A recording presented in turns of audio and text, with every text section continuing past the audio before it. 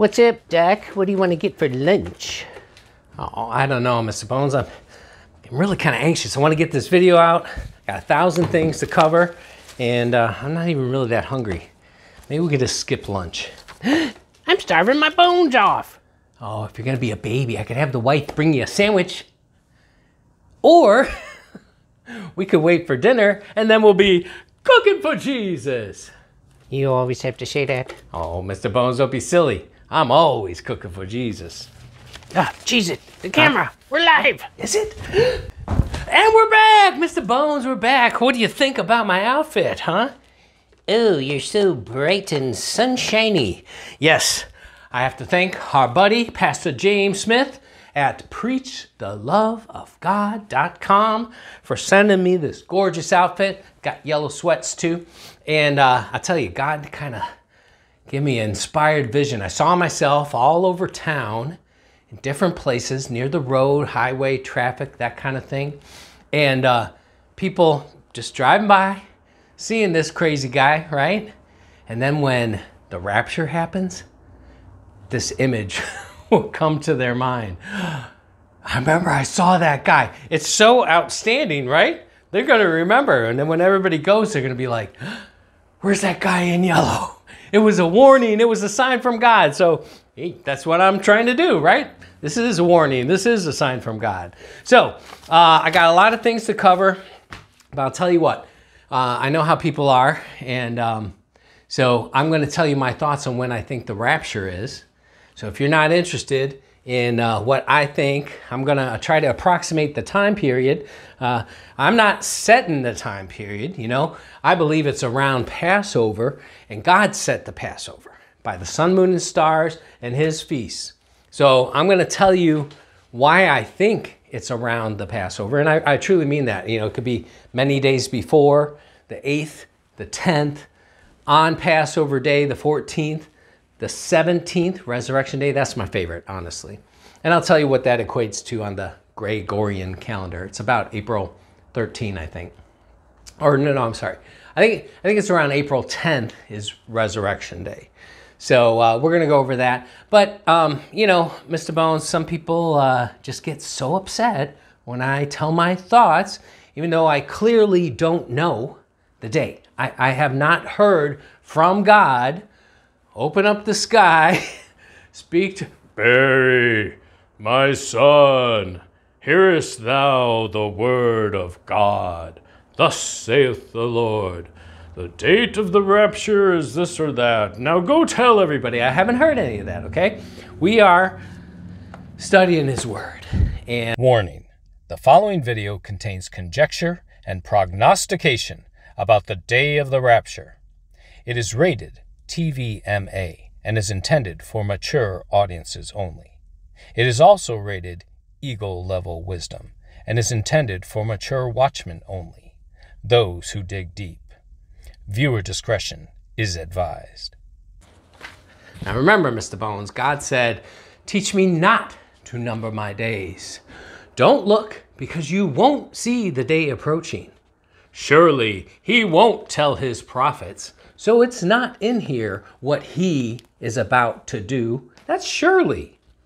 You are in darkness. You are not children of the light. I want you to be ignorant. The heavens don't declare squat. The day won't come at the appointed time. And you know what? Those Pharisees, I wasn't really upset with them that they didn't know the time of their visitation. I know I might have called them hypocrites, but I was just joshing. Dr. Barry, is that really what the Word of God says? Oh no, Mr. Bones. These were collected from comment sections. Oh, some people don't read the same book we do they? Exactly, Mr. Bones, because the Word of God actually says quite the opposite. Remember the former things of old, for I am God, and there is none else. I am God, and there is none like me, declaring the end from the beginning, and from the ancient times, the things that are not yet done, saying, my counsel shall stand, and I will do all my pleasures. We have also a more sure word of prophecy. Whereunto ye do well that ye take heed, as unto a light that shineth in a dark place, until the day dawn and the day star arise in your hearts.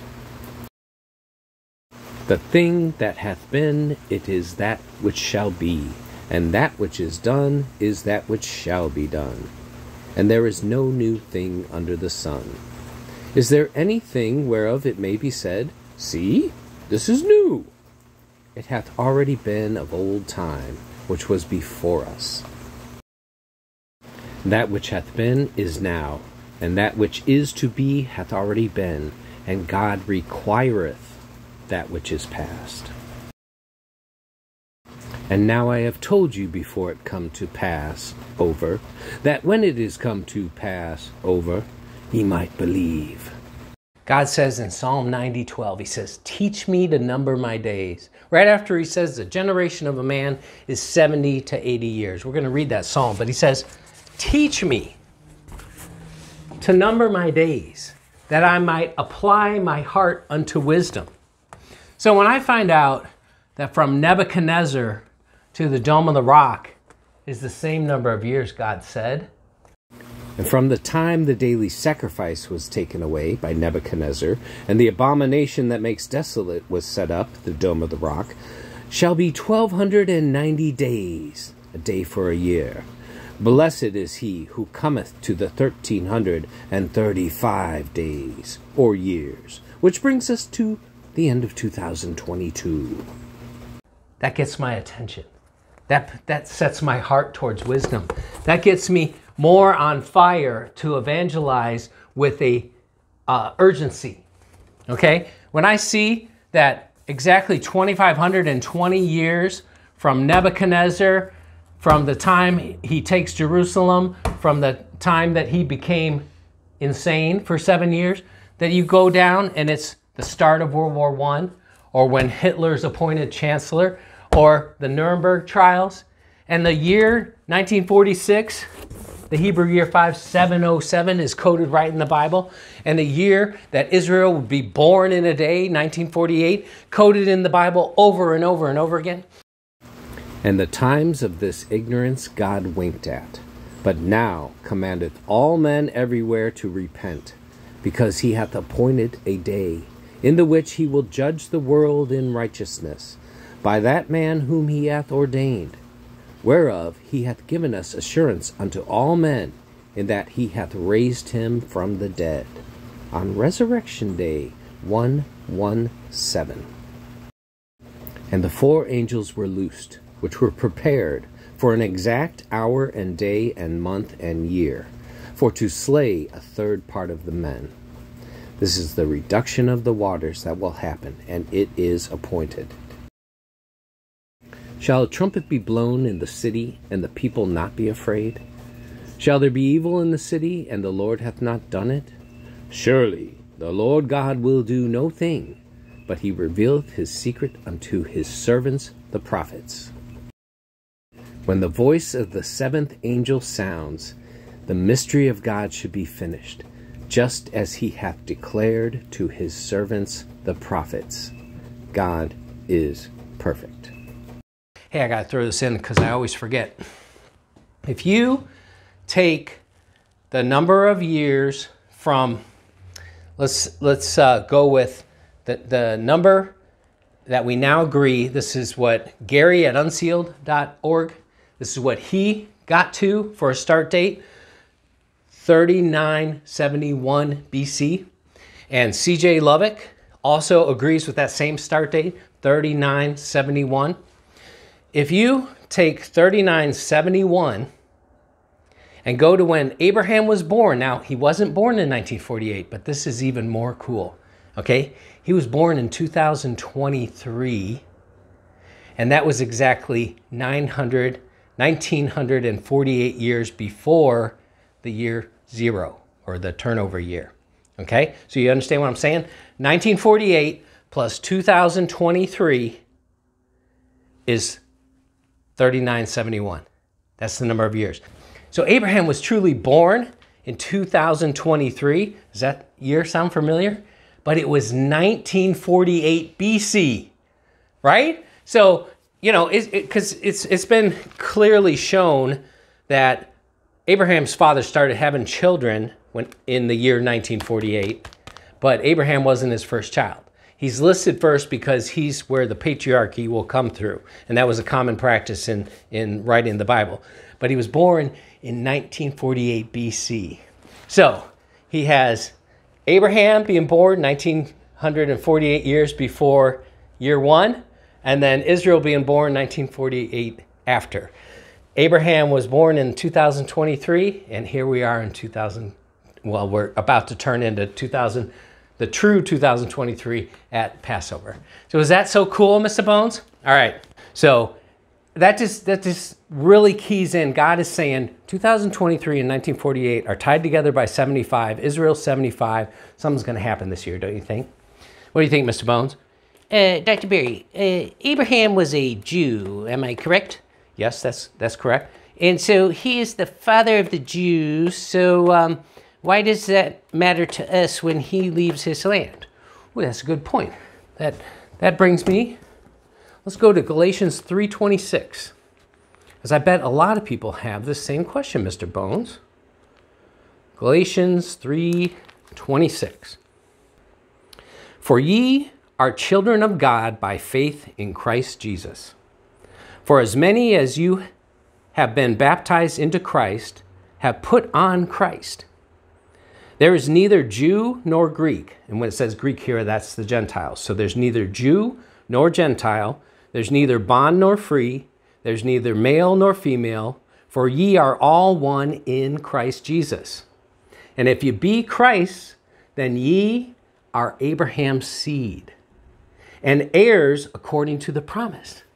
So that means we are grafted in, and Abraham is our father. We are the seed of Abraham, and we are heirs to the inheritance of Abraham's seed.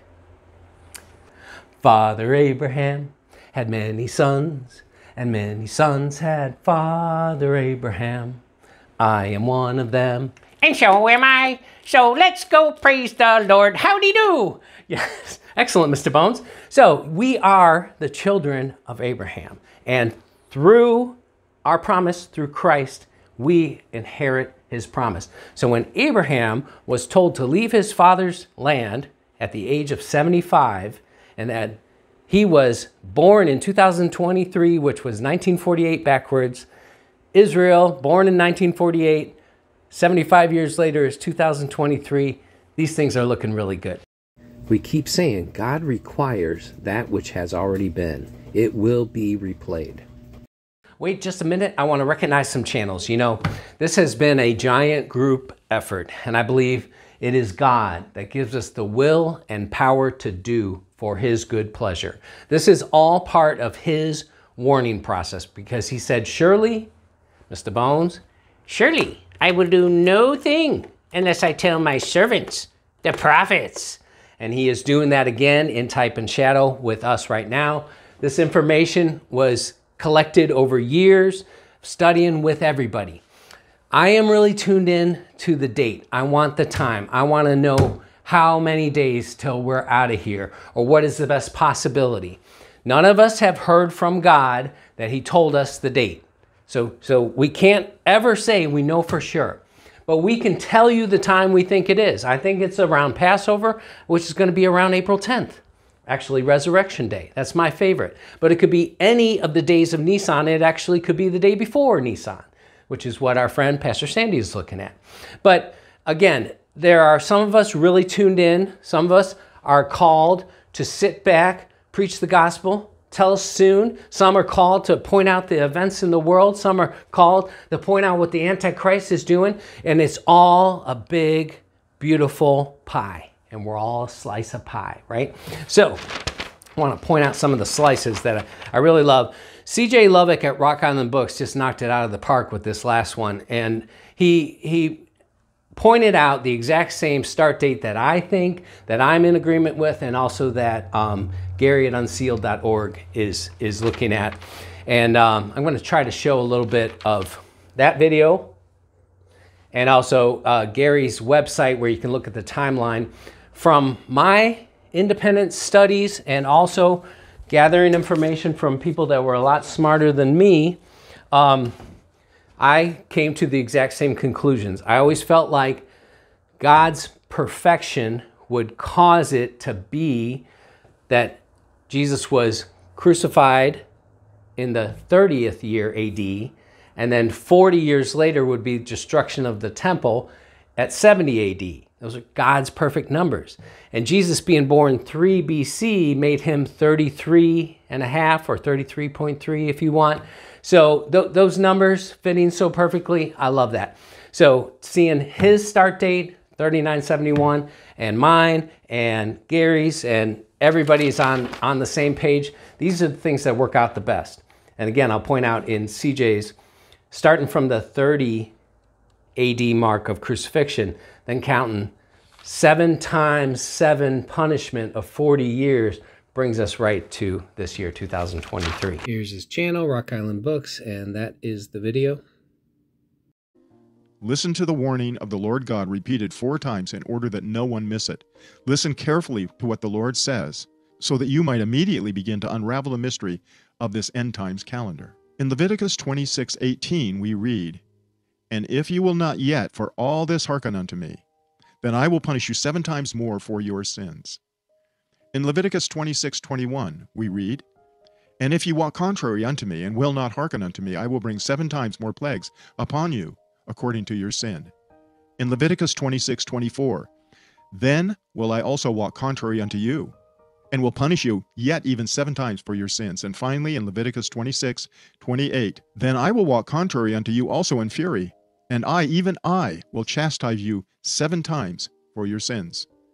Now let's ask the question that unlocks the Lord's end-time calendar. In the space of the 40 years, from the crucifixion of Yeshua, despite all the pleadings of God's apostolic prophets to the nation of Israel to repent of the horrific blindness and unbelief that resulted in the murder of the Son of God by one of the most cruel methods ever designed by mankind. Despite that, did national Israel and its leaders heed the pleading of the Apostle Peter or the other apostles? Did they listen to Stephen?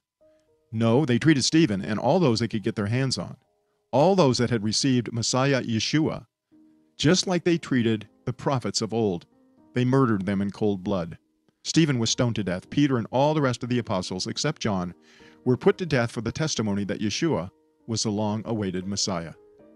The 40 years between the crucifixion and the destruction of the temple was not a time when national Israel and its leaders repented, but rather doubled down on their rejection and unbelief of Yeshua. They would not have Yeshua rule over them. You can hear the words of the Lord echoing through this 40 years of testing. Leviticus 26:18, "And if ye will not yet for all this hearken unto me, then I will punish you 7 times more for your sins." 7 times 40 years. The 40 years between the crucifixion and the destruction of the temple, from the start date of 70 AD, equals 280 years. 7 times 40 equals 280. If you add 280 years to 70 AD, you arrive at the 4th century year of 350 AD. So let me ask you, did Israel repent of their iniquity in the 4th century? All you need to do is read the insertions into the Talmud made during that period, and you'll discover that not only did they not repent, but they doubled down on their scorn and malicious slander against Yeshua the Messiah. Can you hear the words of the Lord echoing through this additional 280 years of testing? Leviticus 26:18. "And if ye will not yet for all this hearken unto me, then I will punish you 7 times more for your sins." 7 times 280 equals 1960 years. 1960 years minus 280 years, the 280 years of time served, equals 1680 years. We have now come to the moment when the prophecy spoken so long ago, an ancient prophecy that hardly anyone pays any attention to, bursts into our sight and illuminates the minds of them that are patiently waiting for Christ to return. The Ezekiel prophecy that begins with the 40-year timeout between the crucifixion and the destruction of the temple is compounded by the Lord, who applies a promised 7-year multiplier to every period he allows for repentance when there is no repentance. We only know that the Lord compounded the timeouts twice because of another prophecy in which the Lord declares that he will bring unrepentant Israel back into the land in a condition of unbelief. This happened on May 14, 1948. So how much time to repent and believe does Israel have now that the Lord has returned them to the promised land?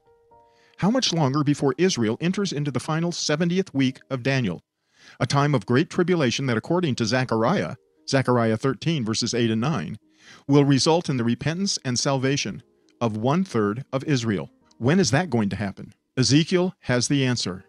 Let's review it carefully a couple more times so there is no mistake or confusion about how all this fits into God's prophetic timepiece and where we are on His divinely appointed calendar. 70 AD plus 280 years brings us to the year 350 AD. If you then, starting with 350 AD, add 1680 years, it brings us to the year 2030 AD. Let's go over it one more time so there's no confusion. 70 AD plus 280 years plus 1680 years brings you to 2030 AD. Or put another way, 70 AD plus 1960 years brings you to the year 2030. The Ezekiel 40-year prophecy that found its fulfillment in 30 AD has blossomed into 3 prophetic additions that add 1960 years to the year 70 AD and brings you and I just months away from the time's up end of the prophecy that expires in the year 2030 AD. What does this all mean? Does it mean that we now know the year when the blindness and unbelief of Israel is going to be replaced by repentance and faith in the Son of God, Yeshua HaMashiach, the Messiah? Does it mean the Messianic kingdom is about to begin? Does it mean the time of Jacob's trouble, the 70th week, is going to come to its conclusion in 2030 AD? And just so you don't miss it, the number of years between 70 AD and 2030 AD is exactly 1960 years. So why is that important? 1960, as it turns out, divided by 49 equals 40. Or put another way, 40 Jubilee cycles. To be clear, 7 times 7 accounts for the 2 prophetic times the Lord multiplied the original 40-year period allowed for belief and repentance. If you multiply the 40 years that God allowed for Israel to repent between the proposed cross event in 30 AD and the destruction of the temple event that took place in 70 AD, then this is what it looks like on God's calendar. 7 times 7 equals 49. Now, as you all know, 49 is the number of years between all the Jubilee cycles, with the actual Jubilee beginning on the 50th year. What happens when you multiply 49 times 40? The answer is that I believe we get a period of time on God's calendar that has special significance. 40 is the number of testing, and we're multiplying it by 49, the number that represents the years before a Jubilee. 49 times 40 is 1960. As we've already calculated, 1960 plus 70 AD brings us to the year 2030. This is their website, and the timeline is right here. And I'm going to do my best. This is a tablet, not a computer. But he shows the approximate Shemitah. This is the year that we're currently tracking. And a Hebrew year, you know, it always straddles to Gregorian. And so he's got the rapture at the coinciding with the end of 2022. Same thing we're saying.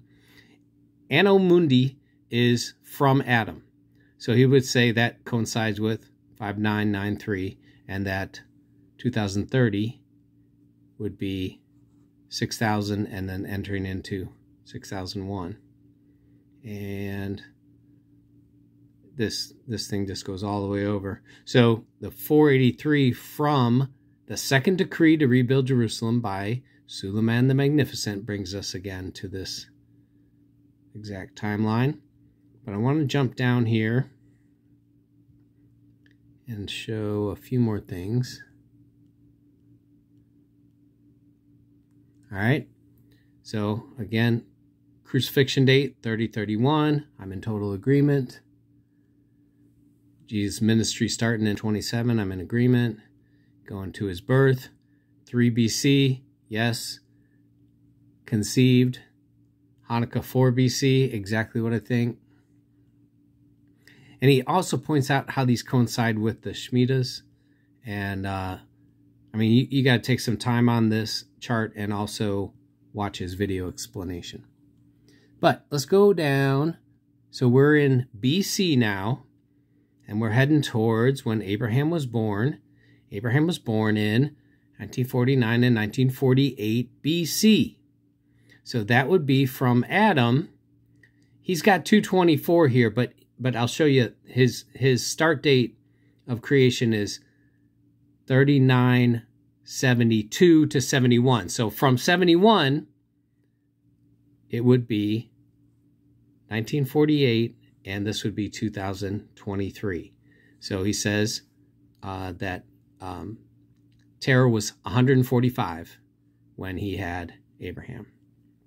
So let's just go all the way back. I mean, he's even got when Joseph, helped them through the famine, the 7 years of plenty and the 7 years of famine. Everything fits with these times and when they exited. But again, that's the only difference. But from the 3971, do the math. 2023 and 1948 become the same year. Okay, so you can look at that. So I love that. Bob Barber at End Time Dream and Vision.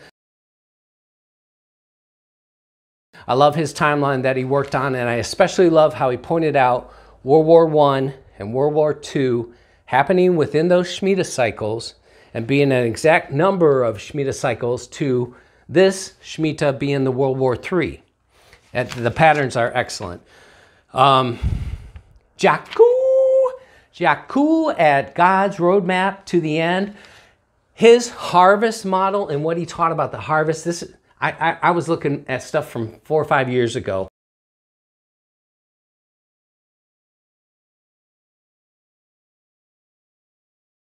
That I had learned from him and have always kept in my mind.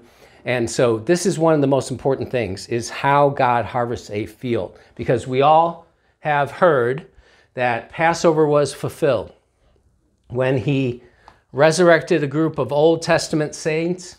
Then that means he fulfilled the barley harvest. I say no.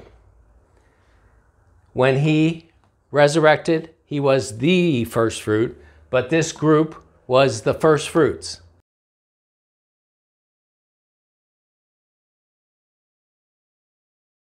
So then Jesus has not fulfilled the main harvest of the barley, and the barley harvest has the most beautiful rapture picture. We're going to go over it again. And then there's the gleanings. And then there's a wheat harvest that he was the first fruits. Jesus was the first fruit when he ascended on Shavuot to fulfill Moses' prophecy of him. And he was the first fruit of the wheat. He'll come back for the main harvest and then the gleanings at the end. So all those things are critical. And again, Jakku did the best job of explaining that harvest. I also got a lot of information from Perry Stone. Perry Stone did a video. I know some people are, have different opinions on all these guys, but we need to open our mind and learn from everybody. So Perry Stone did a great job of explaining, a barley harvest.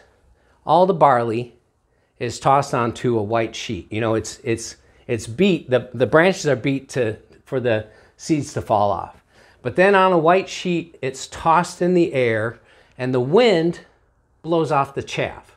Well, the word for wind is ruach, and that's the name of the Holy Spirit. So talk about a Christian. We get beat a little bit, but we're on the sheet. We hear his word and we go through tribulation because of his word. But then we are tossed in the air, a white sheet, just like the clouds, and the ruach blows off this old chaff. Okay, and then what is left is white pearly barley. It's exactly the rapture scenario. So the main harvest is a barley harvest. But then how do you harvest wheat? You run over it with a board with rocks and stones and jagged edges, and a donkey or some men are standing on top of this board, and this board is being drug around the wheat because wheat has a very hard shell, and it crushes open the wheat, and then you collect it. That board is called a tribulum.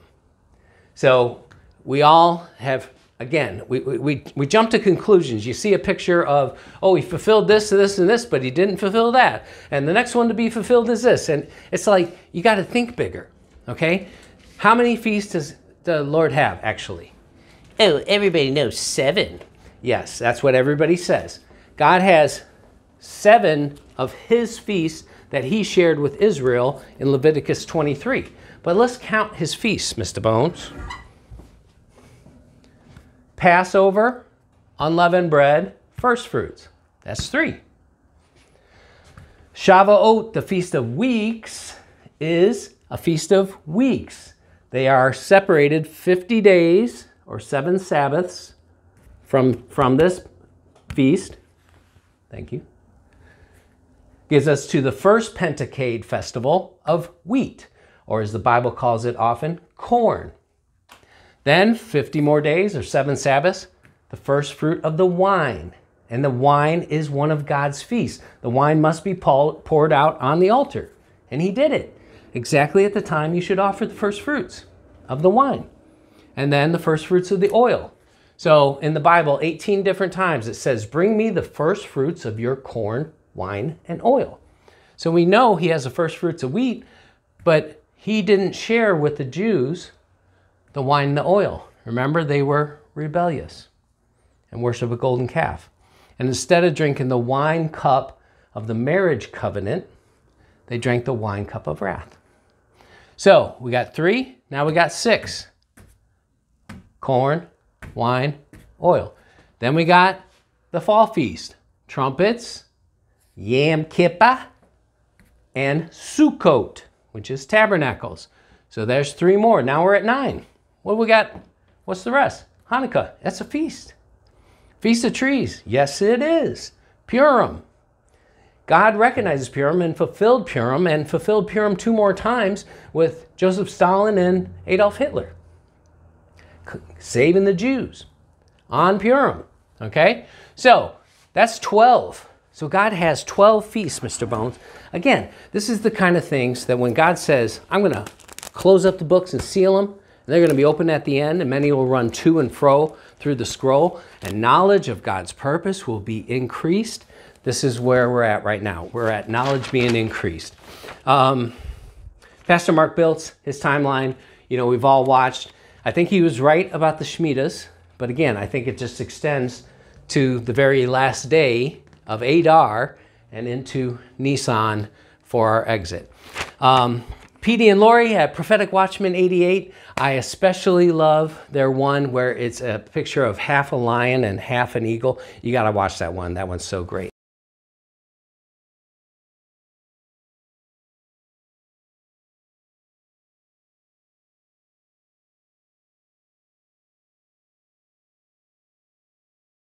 Okay, guys. So, thanks to all you and all the others that are watching, but those are the ones recently that have contributed to this video. So I will be back at the next segment. All right, so how you doing, Mr. Bones? Still hungry.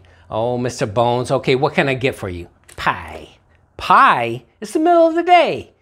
I would like to partake of your pecan pie. Oh, can we get Mr. Bones, prima donna, some pie over here? Okay, well, while we're waiting for that, I got something important I want to cover.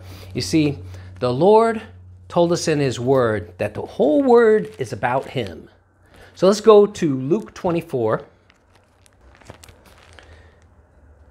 25 through 27. This is after he resurrected. He's walking on the road to Emmaus with the 2 disciples, expounding on the word. And Emmaus means warm bath. Then he said unto them, O fools, and slow of heart to believe all that the prophets have spoken. So he was saying, hey, remember what all those prophets were saying? Ought not Christ to have suffered these things to enter into his glory? And beginning at Moses, and that's the books of Moses, not when Moses was born. Beginning at Moses and all the prophets, he expounded unto them all the scriptures of the things concerning himself. Jump down to 32. And they said one to another, did not our heart burn within us while he talked with us by the way, and when he opened us the scriptures unto us? So God says, all these scriptures about me and all these stories are actually about me. From Adam to Cain to Enoch, Jared, Methuselah, his death shall bring, Noah, Moses, Joshua, on and on. All the stories are about him. Let's go to Hebrews 10. Hebrews 10, verse 7. Then said I, Lo, I come. In the volume of the book, it is written of me. The whole volume of the book, every single part. To do thy will, O God. Remind me, we're going to go back to Hebrews 10 and explain one of the scariest verses in the entire Bible. But before that, let's go to Psalm 90. Oops. Okay. It's impossible to truly understand all of the value of this word without understanding typology. It's really crippling to try to teach the word without understanding his typology, because his type is prophecy. God said the testimony of Christ is the spirit of prophecy. So the testimony, this is the Old Testament, New Testament. The testimony is this whole word. And that's the spirit of prophecy.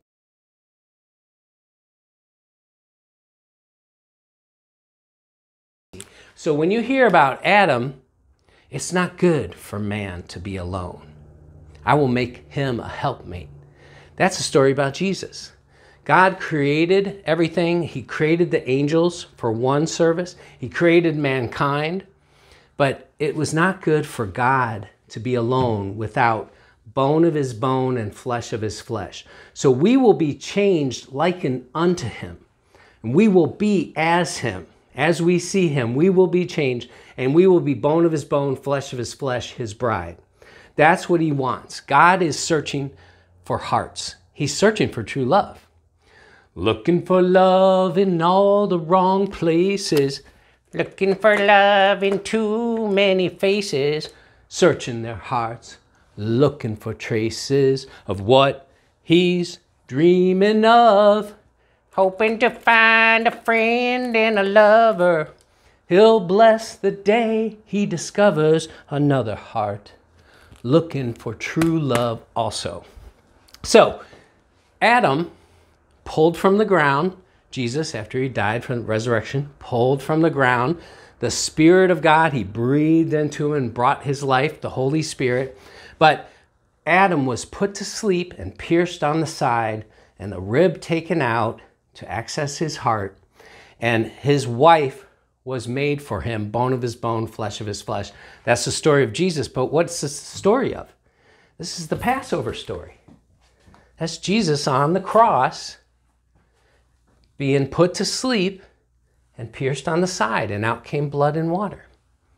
So every story is like that. So again, if you read every story over again, and look for which one's Jesus. You'll see his side characters too. You'll see the bride. You'll see a father. You'll see two sons, two brothers. You'll see an older brother oppressing a younger brother. But every single story, the volume of the book, is about Jesus. So Psalm 90, I want you to hear it with typology. Hear it as prophecy. Because it's very easy to quote that verse. The generation of man is 70 to 80 years. But why do we know he's talking about the end time and about the tribulation? Lord, thou hast been our dwelling place in all generations. Number one, he keys you into the word generation.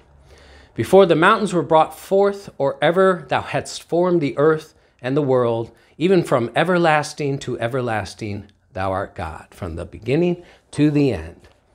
Thou turnest man to destruction and sayest, return, ye children of men.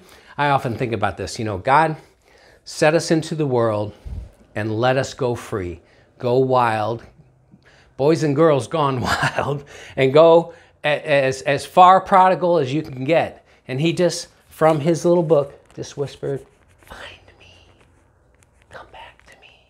Because with true love, you let it go. If it comes back to you, it's true love. If it doesn't, it was never yours. All right?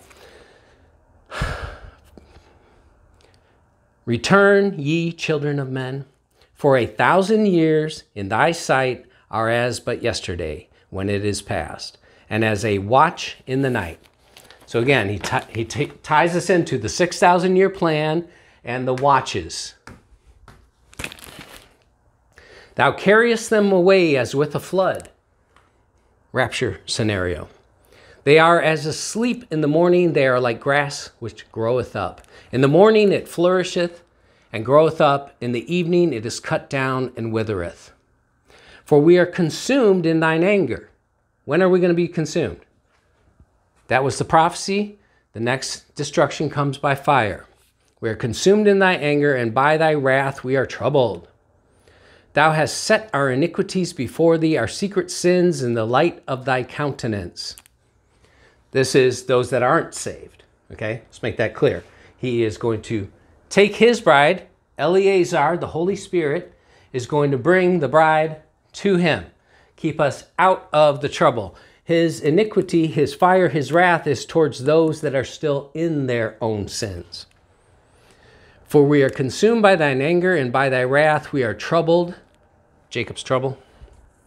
Thou hast set our iniquities before thee, our secret sins in the light of thy countenance. For all our days are passed away with wrath, and our years are spent as a tale that is told. That's how the tribulation is going to be. It's going to be all spent out, and it'll be a tale that's told forevermore. The days of our year are 70, which is 70 years. Or if by reason of strength, and that word ties to pride and rebellion. So who's going to be left behind? Pride and rebellion that reject Jesus Christ. If by reason of pride and rebellion they be 80 years, yet is there strength, labor, and sorrow. Tribulation, labor, and sorrow. For it is soon cut off, and we all fly away. What's that now? So everybody that is 70 to 80 years, at some point they just fly away? And we're not talking about resurrection, right? No, he's talking about at the end. They will fly away at the end, at this 80-year junction. Who knoweth the power of thine anger, even according to thy fear, so is thy wrath. So teach us to number our days, that we may apply our hearts unto wisdom. Teach us to do this, so that we may apply our hearts, and not only that, that we can reach others.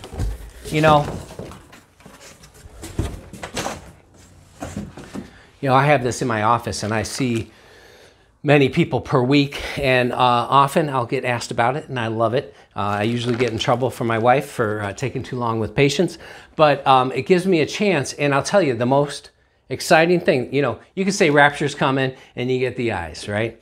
You can say, it seems like the end times, and people still think things are getting better. But I show them timelines, and it stops them in their tracks. When I show them that Israel is 74, and there's a prophecy of them going only to 80.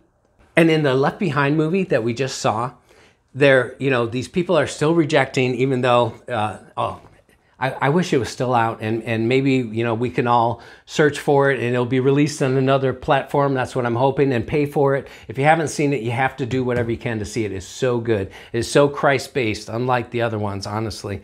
But they show that the rapture was debunked.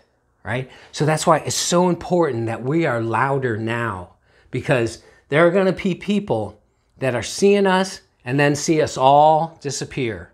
And there won't be any of this stuff left, or any of this, or any of this, right? And they showed that the guy, the husband, was trying to search the vanishing and the rapture, and there were no search items found, because they're already censoring us. So the day it happens, they're going to be like, we got to shut all that down, make it just disappear down the rabbit hole, as they say.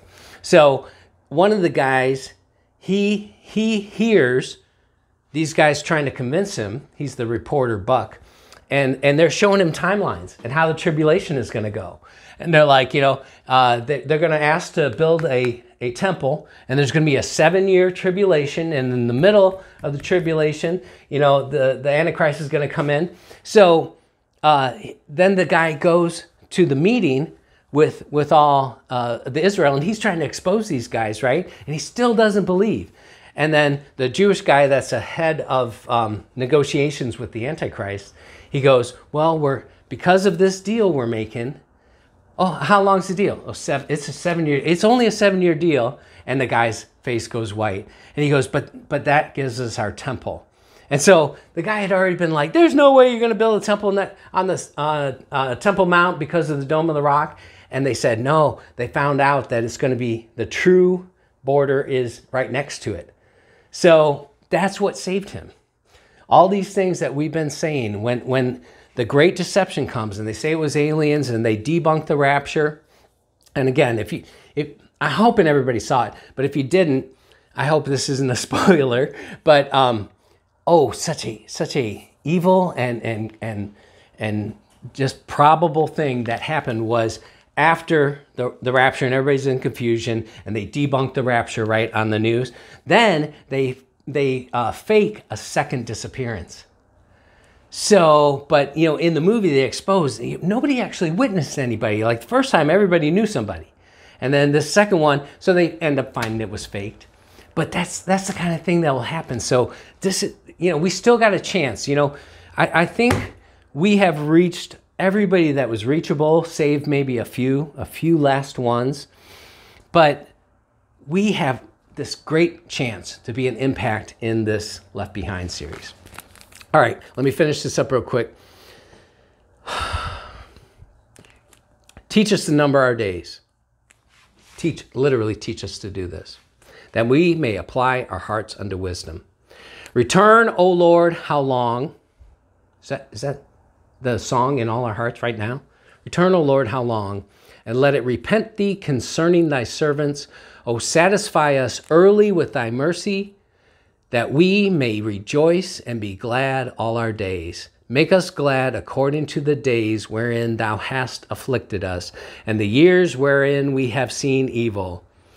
Let thy work appear unto thy servants, and thy glory unto their children, and let the beauty of the Lord our God be upon us, and establish thou the work of our hands upon us.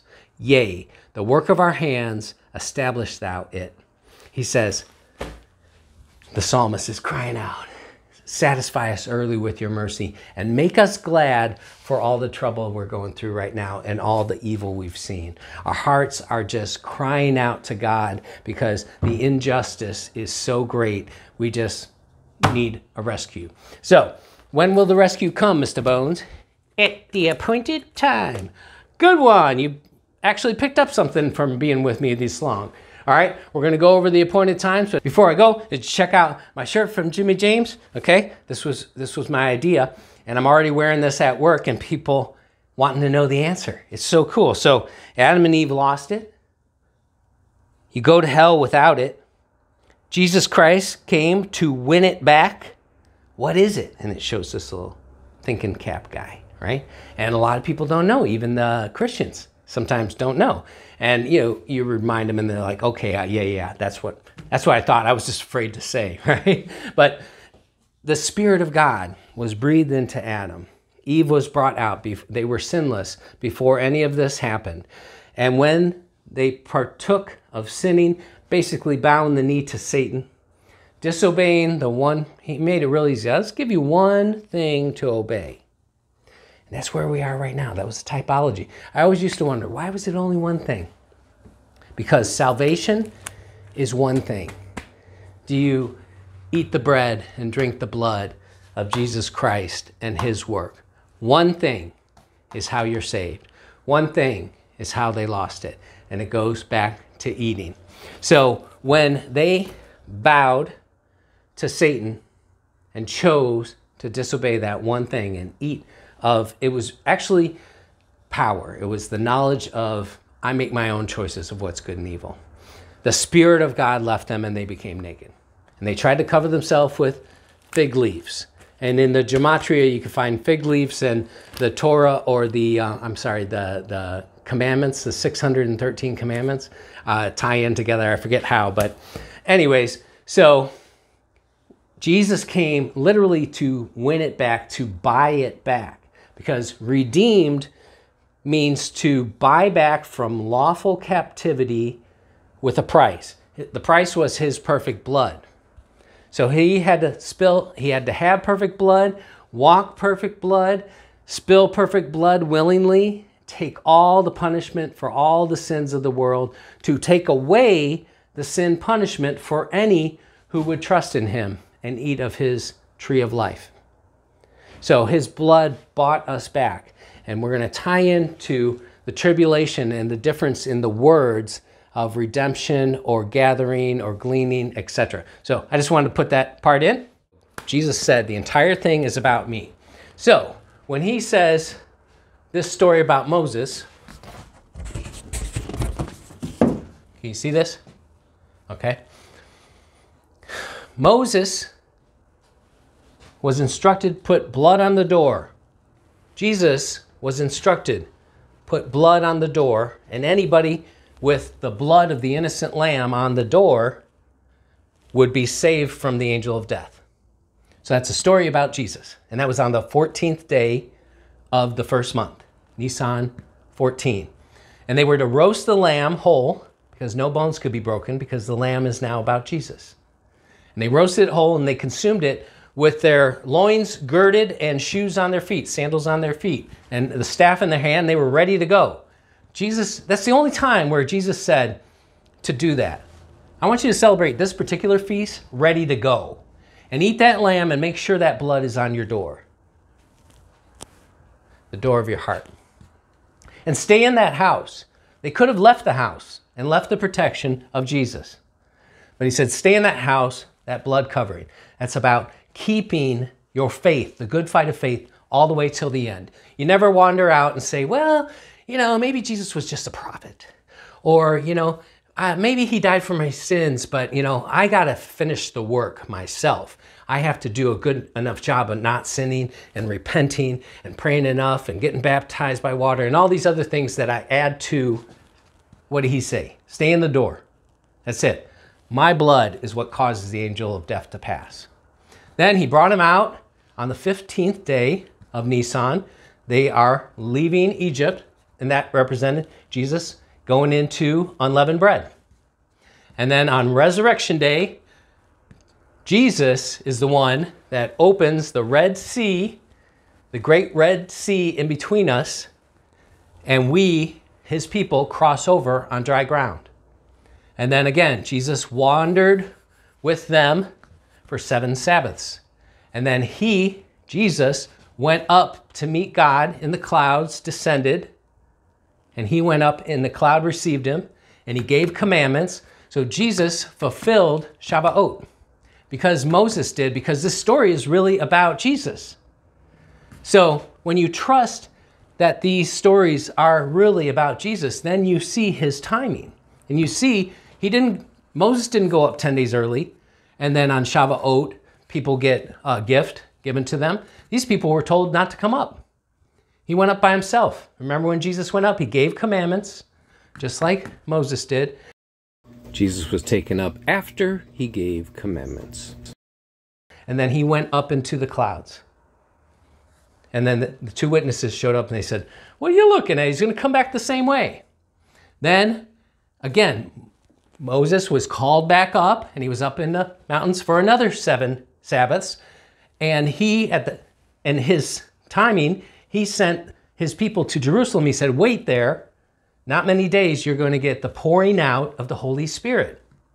So, when did he pour out the Holy Spirit? Read Exodus.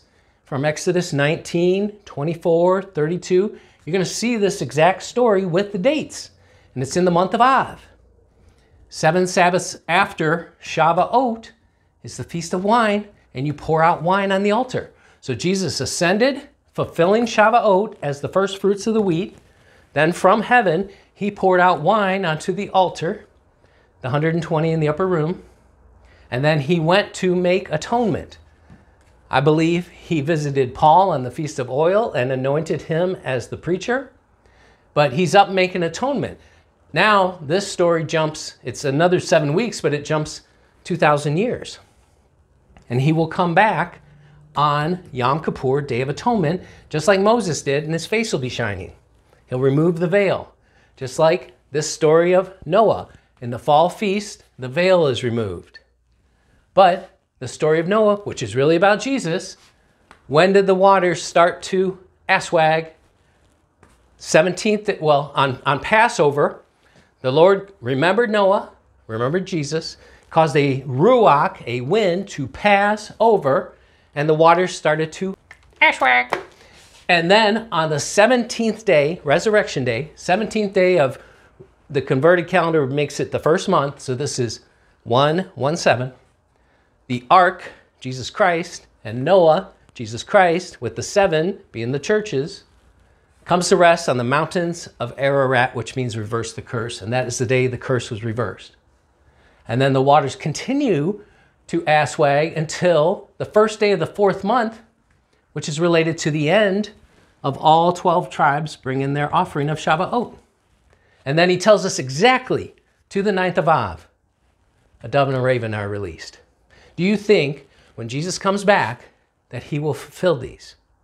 I know he will, because his word speaks also in typologies, because every story is a typology of Jesus. So when you understand he was the lamb, he was the blood, he was Moses, he was Noah, he was Adam, he was Abel, he was Joshua, then all these dates start to really lift up in importance. So I just wanted to get that off my chest right off the bat. Now we're going to teach a little bit, okay? I'll be back.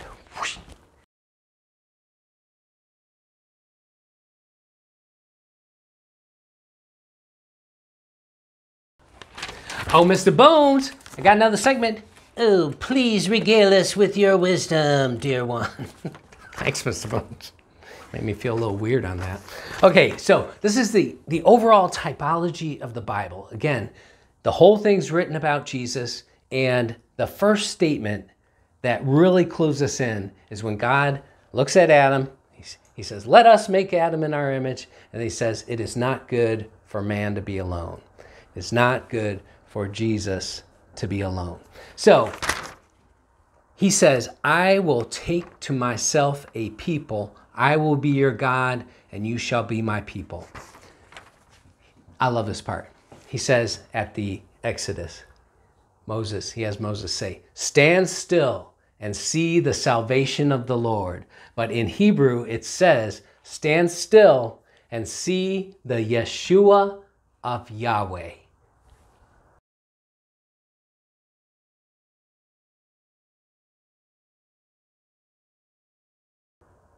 Isn't that cool? I love that. So Exodus 6, I just want to read you the promises. Again, these promises were made for the Passover, and the promises were fulfilled on Passover, except for one of them was not fulfilled. That was a Passover promise. They're also representing the 4 cups of wine that they drink on Passover, and they don't drink that last cup. It's undrunk. That cup is for who, Mr. Bones? Elijah. Elijah shall come at Passover. What a perfect time for us to be raptured, and Elijah and Moses show up on Passover when Elijah is prophesied to show up. 6 months later, tribulation starts with the signing of a covenant. But let's go back to Exodus 6. Then the Lord said unto Moses, now shall you see what I will do unto Pharaoh.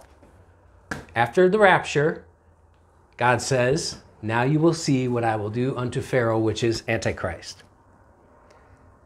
With a strong hand shall he let them go, and with a strong hand he shall drive them out of his land. For God spake unto Moses and said unto him, I am the Lord.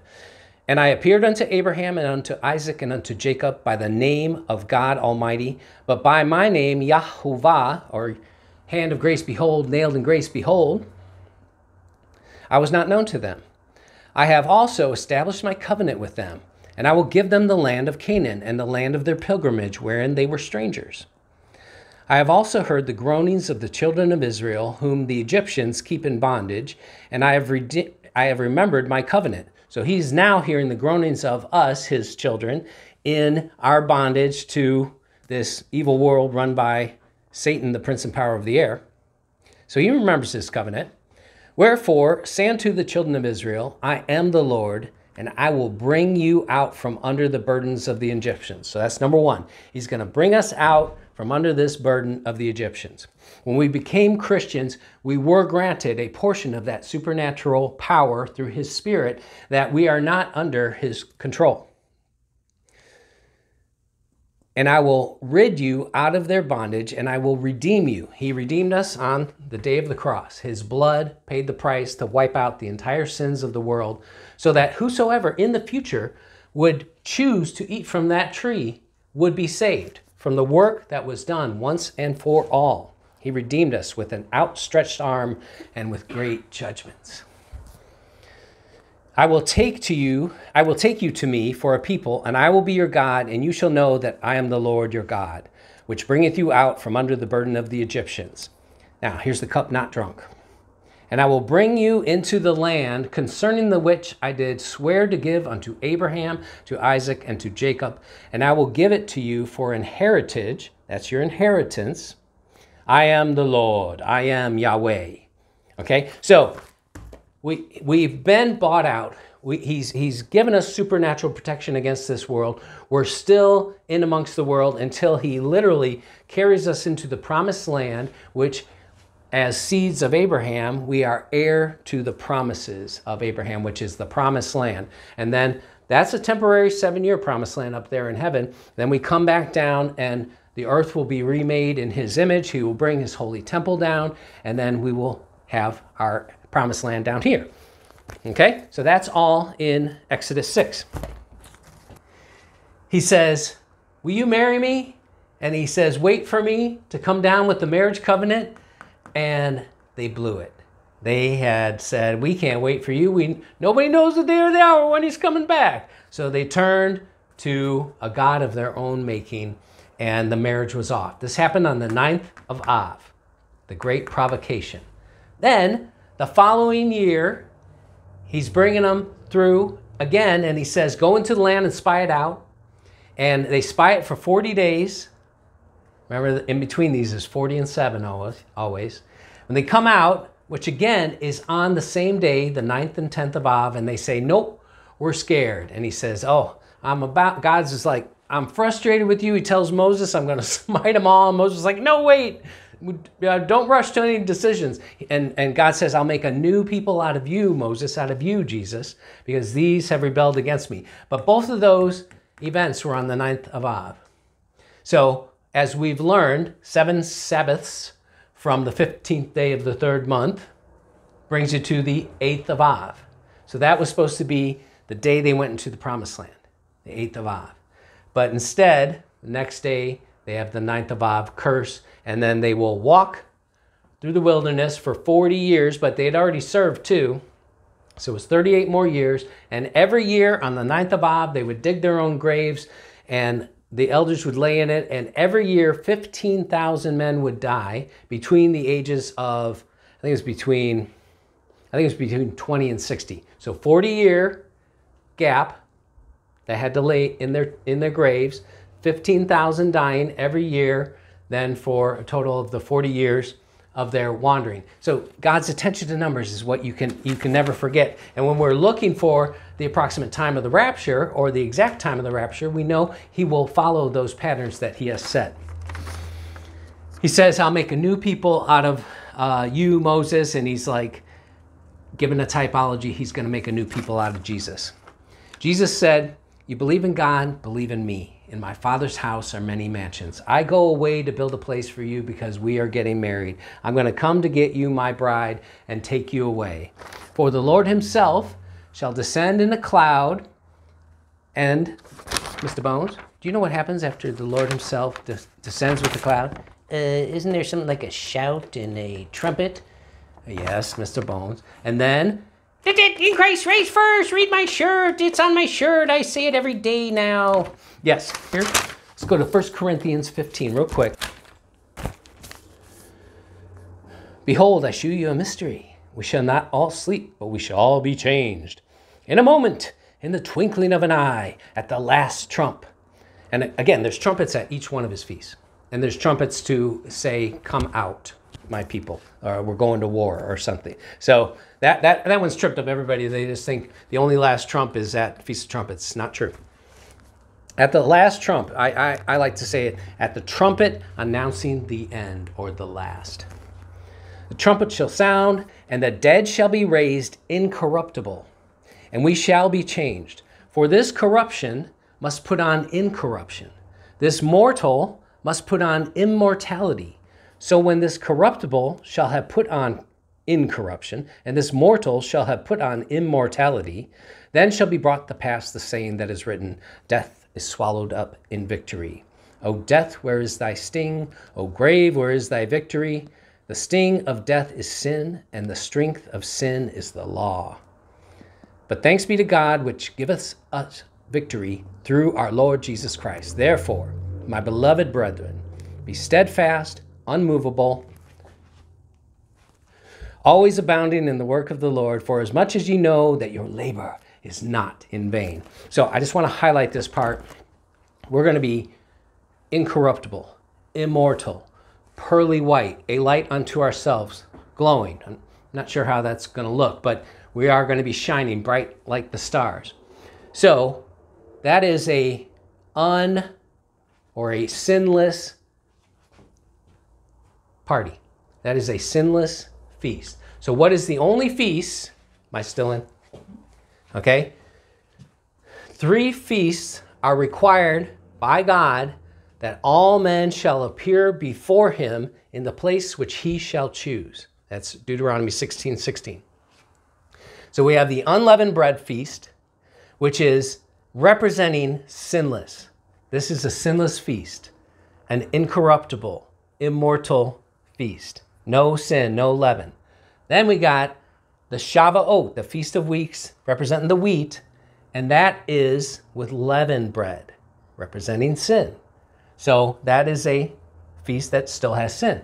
Then at Sukkot, it's gathering in all of the fruits of the land, and there's going to be mortal and immortal. So we know this happens at the end after the return of God with all of us, and the angels have gathered his people. So of the feast, leavened bread or unleavened, which one speaks of those that were changed incorruptible? And incorruptible means you can't be corrupted anymore. You can't sin anymore. We are in a body like Jesus that we can't sin anymore, and immortal. So again, we're looking at a harvest that was not completed. The harvest typologies of Passover from the very first word of the Bible. Can you scoot up to that real quick once again? The word Bereshit, right up there at the top in red. When you tear that apart, that word in Hebrew, you got the Father, the Son wearing a crown of thorns, hung on a tree, the gift, the redemption, all those things are in that word, but it's talking about Passover. The word is in the beginning, and it's also the first fruits, you know, like a first fruit rapture, but it is representing the Passover. So that's the first. Then Adam, a Passover typology. Cain, older brother killing the younger, Passover typology. All the other names. Noah, when do the waters start to disappear from the earth? The waters are the people. 17th day of the first month. When did Moses bring them through? 17th day of the first month. Joshua brings them through on the 10th day. So that throws a little curveball. But they go through, then they get circumcised, and then they hold Passover. So that's why I like the idea of us going early and holding Passover. No matter what, I think we will. Because, again, the Lord says he's going to gather us and have us all together. But 117 is his great code of divide. It means let it divide. And the Bible is divided by Psalm 117. And all these 117 codes, that's just how I think he's going to do it. The picture of Joseph, the picture of Jonah, of course, God on the tree, and bringing them out, that which has been done will be done again. And then John was on the Isle of Patmos on the Lord's day. What was the Lord's day? What's his big day? Resurrection day. Okay? Now I want to talk a minute about Christ on the cross, the Passover. On the cross, he says this, my God, why have you forsaken me? Have you read that? Do you know where that shows up first? In Psalm 22. Jesus is quoting this on the cross. My God, why have you forsaken me? Why are you so far from helping me and from the words of my groaning? My God, I cry in the daytime, but you do not hear, and in the night season, and am not silent. But you are holy. Enthroned in the praises of Israel, our father trusted you. They trusted, and you delivered them. They cried, and you were delivered. They trusted you, and were not ashamed. But I am a worm, and no man, a reproach of men, and despised by all people. Now we can see that this is Christ, right? And go home and read the entire thing of Psalm 22. It's powerful. We're going to come back to it, but I want to stop for a minute and talk about this worm thing. Why did he call himself a worm? Most teachings think because he set himself lower than man. That's true to an aspect, but all animals are below man. Right? Man is given dominion over the earth, so he could have called himself a rabbit, and that would have been below man. But he picked a worm. This is the original Hebrew. The word worm right there is tola'at. It's in the Strong's. That's 8438. That's the word that was used there. That's not the traditional word for worm, like a maggot type worm. This is a specific type of worm. And right here, it means crimson, purple, or worm. It is also used in Exodus when the people gathered too much manna and it developed worms. It was this worm, a specific one. God didn't want them gathering too much manna. He wanted them to trust him. So I'm going to send a worm to destroy all the overstock that you got. And it's going to be that worm. So what does this mean? That is the crimson worm, or the coccus ilcus, the coccus worm. I'm going to talk a minute about this, because he referred to himself as this particular worm. This is a picture of it. This is a picture of it in its cocoon stage. Okay? It sticks up on the branches there. Here's some more pictures. They're really tiny. They almost look like some kind of sea animal, but these are all these coccus worms. Now what they do in Israel, they harvest these. Does anybody know when they harvest snails to get the blue color for the threads? They used to take snails out of water, and if you opened them up in the daylight, it would give you either a purple or a blue dye, and they would use that for their robes. These they would harvest to get a crimson color. So this is actually going on right now in Israel. This is a guy who sticks one of these worms right there in boiling water, and it ultimately starts turning red. Okay? Now we're going to go through this and pay attention, because understand who Christ is, what he did for us, what he said to us, what he said at the Last Supper, and think about this. The Hebrew word for worm is ramah, which means maggot.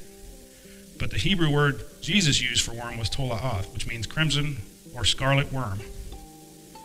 When it is time for the crimson worm to reproduce, which it only does one time in its life, it finds the trunk of a tree or a wooden fence post or a stick. It then attaches its body to the wood and makes a hard crimson shell. It is so strongly and permanently stuck to the wood that the shell cannot be removed without tearing its body completely apart or killing it. You can already see where this is going, right? The crimson worm lays its eggs under its body as a protective shell. When the larvae hatch, they stay under the shell. The mother's body gives protection for her babies and also provides them with food, which is her own living body. And what does Christ say? Take and eat. This is my body. I am the worm. Take and drink. This is my blood. I am the worm. After a few days of feeding on the living mother's body, the young worms grow and the mothers die. It then secretes a crimson or red dye that stains the wood it's attached to and covers the young. The scarlet covering protects them from predators, and it stains them red for the rest of their lives. This is what it looks like when you harvest these worms off of a tree. And what does that resemble? Christ says, I am the worm. I am the scarlet worm. I will protect my kids. They take and eat. This is my body. And when I die, my blood will cover you. I will protect you from predators. We're not done yet. After dying to give life to its children, something amazing takes place. For a period of 3 days, the worm can be scraped from the tree, and the crimson gel can be used to make a dye. This dye was the same dye used in the tabernacle and the garments of the high priest. For 3 days, you could harvest this dead worm. And they would take the dye, and it would actually be the covering of the Old Testament tabernacle. It was red. And they also used it in the garments of the high priest. That's just coincidence, right? By the morning of the 4th day, when the worm has pulled its head and tail together, it now is in the shape of a heart. And it starts losing its crimson color and is now turning into a wax, which is white like snow. And what does Jesus say in Psalm 22? I am poured out like water. All of my bones are out of joint. My heart is like wax. It is melted within me. And then in Isaiah, come now, let us reason together, says the Lord. Though your sins be as scarlet, they are now white as snow. For they are red like crimson, they shall be as wool. I am the worm. Everything he did was right there in the life cycle, and we can see everything in God in nature. This is why he said, I am this worm. I will feed my children with my body. I will protect them and cover them with my blood. It shall protect them against predators until they can stand on their own. And then they can harvest the blood, because I'll be the high priest, and their scarlet sins will be white as snow. You ever heard that before? You know, it's not an accident. You can't make this up, and all you got to do is, see it. It's so much more than him saying, I'm lower than man. He was giving you an example, a physical example, and they would have known that because this worm grows in the Middle East. It grows in Israel. They're harvesting it now. Those pictures I showed you of them mixing it in the water, that's from the Temple Institute. Now, these Jews don't believe that Christ is the Messiah. They're trying to build the third temple. They're making the garments for the high priest. They're harvesting this worm because they know this worm, if we gather it within 3 days after its death, we can color our high priest robe red. This is Jews doing this today. God knew. He hides himself in plain sight in nature. We just got to see it. Right? So, we can stop there, but we ain't done yet. Right? He says, rise up, my love, my dove, come away. And then he says, come, my people. In the Song of Songs, he puts her in the clefts of the rocks. And he says, let me hear your voice one more time. Your face is so calmly and beautiful. Let me just hear you one more time. And then we say to him, we're telling him bid farewell. And we say, go take the foxes that spoil the vine. For the grapevines have tender grapes. Okay? So Jesus leaves us in heaven. He says, shut the door. Isaiah 26. Come, my people, enter in and shut the door until my fury be overpassed. We're going to go over this in detail. Again, Jesus comes back by himself in the tribulation without us. One time, the heavens are rolled back like a scroll, and they see him on the throne. The other time, heavens open, they see him on a horse with crowns. He's bathed in blood, and he has an army of us behind him. So that this has been the thing that has caused many to trip up. We think we're past the victory generation. I say when Israel is still 80 years old at the feast of Yom Kippur, the day of judgment, he'll come back and he'll fulfill the day of his vengeance and the year of his recompense. And that's the Battle of Armageddon. That's when the blood goes up to the bridles. He comes back then bathed in blood. And then he rides out on horses with us. So we're going to go over that in more detail, and I'll show you the verses. But man goes to his long way home. We all fly away. He took me. He drew me out of many waters. He delivered me.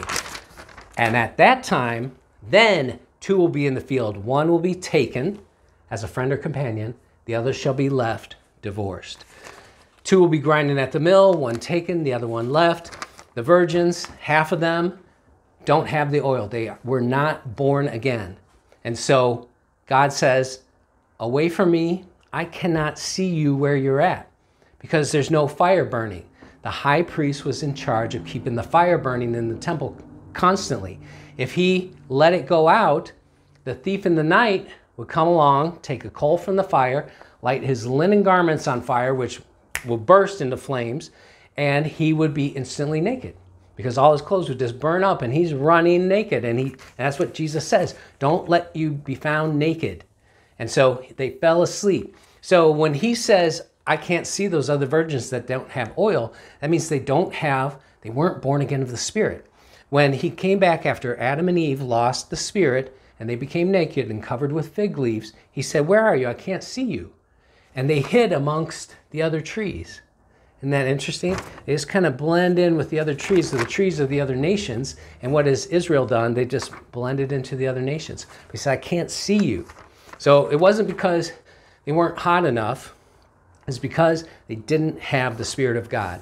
Many will say in that day, Lord, Lord. They'll know his name. They'll say, Jesus, Jesus. The whole world knows the name Jesus. Many of them mock it and blaspheme it and make fun of it. And they will say, hey, I knew you. but they were never born again. And so he says, I can't see you. The Holy Spirit is in charge of taking the light out. It's not his choice at that point because it's the rule that he made. God made the rule, Mr. Bones. What's one of God's rules? Surely he will do no thing unless he tells his servants, the prophets. Exactly. So he has to tell us, in type and shadow if it is. But who else has to? And I thank Lori for this one. Satan has to follow that same rule. And so Satan doesn't do it to mock us or laugh at us or rub it in our face. He has to do it. I've heard that people say they believe in karma and they'll have better luck or they won't have to pay for it if they tell. But he is required to tell everything he's going to do. So a lot of times he'll put it in a way so obnoxious, like on a cartoon or in a movie or a superhero movie, that we don't recognize it. But when Mr. Can I say Gates without being cut off? When he developed a thing that will be tied to your money and tied to your biometrics, even your inner thoughts, and can read your whole life and monitor you. And he says you won't be able to buy or sell without it. And then he put the patent number 666 on it.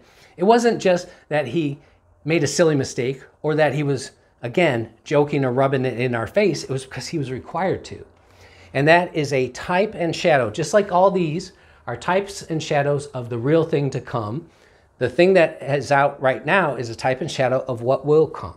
But it cannot be released till the rapture, the restrainer's gone, then the Antichrist comes up, then the false prophet causes all those to take the mark of the beast. Okay, so it has to be in that order. Rapture, we're gone. Restrainer's gone. Think of God taking his hand off the earth. Light is gone. Darkness, destruction, terror, all sorts of chaos. So the Antichrist has to rise up with the answers. Sign a 7-year covenant. Agree to make the temple that he is the one that wants that temple. Then the false prophet says, this is our way of control so we can bring peace and security. Everybody has to have this thing so we can monitor everything. So your neighbors can't hurt you. We're doing this for your safety. And if you don't agree, we have these little schools you can go to. They're called entrapment camps or whatever. So, okay, re-education camps. So that is what's coming. Okay, one last thing on the Church of Laodicea and the Church of Sardis. Sardis, he says, I will cast you into a bed of the tribulation and kill your children, etc., etc. We're talking about they're still in a mixed marriage with the Catholicism, which is an anti-Christian religion. So they are not born again. The Church of Laodicea, again, it is not talking that they were just not doing good enough in their Christian walk. They were never born again. That's why he says, buy gold from me. What's the only gold? When you accept Jesus Christ as your Lord and Savior, and your belief in that is in your heart, and you cling to that irrevocable, you have been covered over by his blood, given a snow white robe, and we are likened to gold. And we have bought eternal treasure. He says, buy eye salve that you can, clean your eyes out so you can see. It means you're blind. You think you're rich in church, you're a churchgoer. You don't even know the salvation message. That Adam lost it. And you go to hell without it. And the blessed God came down and spilt his perfect blood to buy it back. And you have one thing you have to do. You have to eat of the tree of life, which is Jesus Christ. So when you accept his work and know that he is God, he was born of a virgin to testify of his perfection. He walked perfectly without sin to testify of his divine nature. He spilled his blood, the only blood of a made mortal man, made sin, that could pay the price to wipe out the sins of the world. And then his resurrection, 3 days later, I find a lot of people give the gospel, they really focus on the third day part, but the most important part was he came back from the dead. In the Hebrew understanding, there's a tradition that if somebody died, back then they didn't have apparently the sophisticated way to know if somebody was in a coma or deep sleep or dead. So there was a waiting period of 3 days. And that's why he waited for Lazarus to be dead 4 days before he came and raised him. It was, again, to testify he was really dead. So that's the part. Jesus was really dead. He wasn't just sleeping. He wasn't faking there in the grave. He was really dead, and that's when he rose on the third day. And his resurrection into a new body is the proof of God. Okay? All right, I think that's all I wanted to cover on that segment. But is that kind of exciting to you? You're now seeing that of the appointed times, of God's feasts, which he said it will come at the appointed time, we had blood moons over and over and over again on Passover and Sukkot, Passover and Sukkot. We had the story of David, that he ruled over Hebron for 7 years and 6 months. The story of Solomon, taking 7 years and 6 months to build the temple. Rapture at Passover is 6 months before the fall feast, when the tribulation should start. Then it will carry on for 7 years. But 6 years into it, Jesus Christ will return himself in like 28, 29 at the Day of Atonement for the day of vengeance and the year of recompense. Here's 3 verses.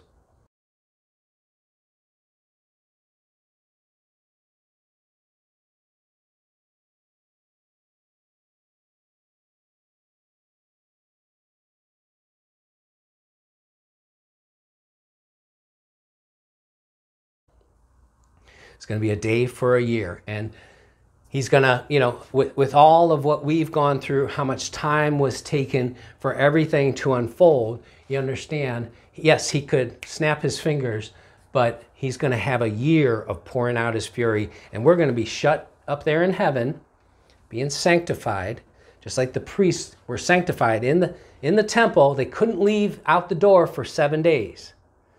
When Miriam, when she was mocking Moses about taking a Gentile bride, Miriam became a leper. And Moses and Aaron prayed for her to be healed. And the Lord said, if the father yet spit in his daughter's face, should she not be out of the camp for at least 7 days? So representing Israel must be at least 7 days. So there's all these connections where the Lord, when a child is birthed, there must be 7 days. With a marriage, there must be 7 days. So that is why we must be locked in there. We can't come out till 7 days, but he has the ability, after working 6 years, to come and do a year of recompense. Okay, that's how I'm putting it together. And one more thing about Moses and Miriam. Okay, so Moses took a Gentile bride.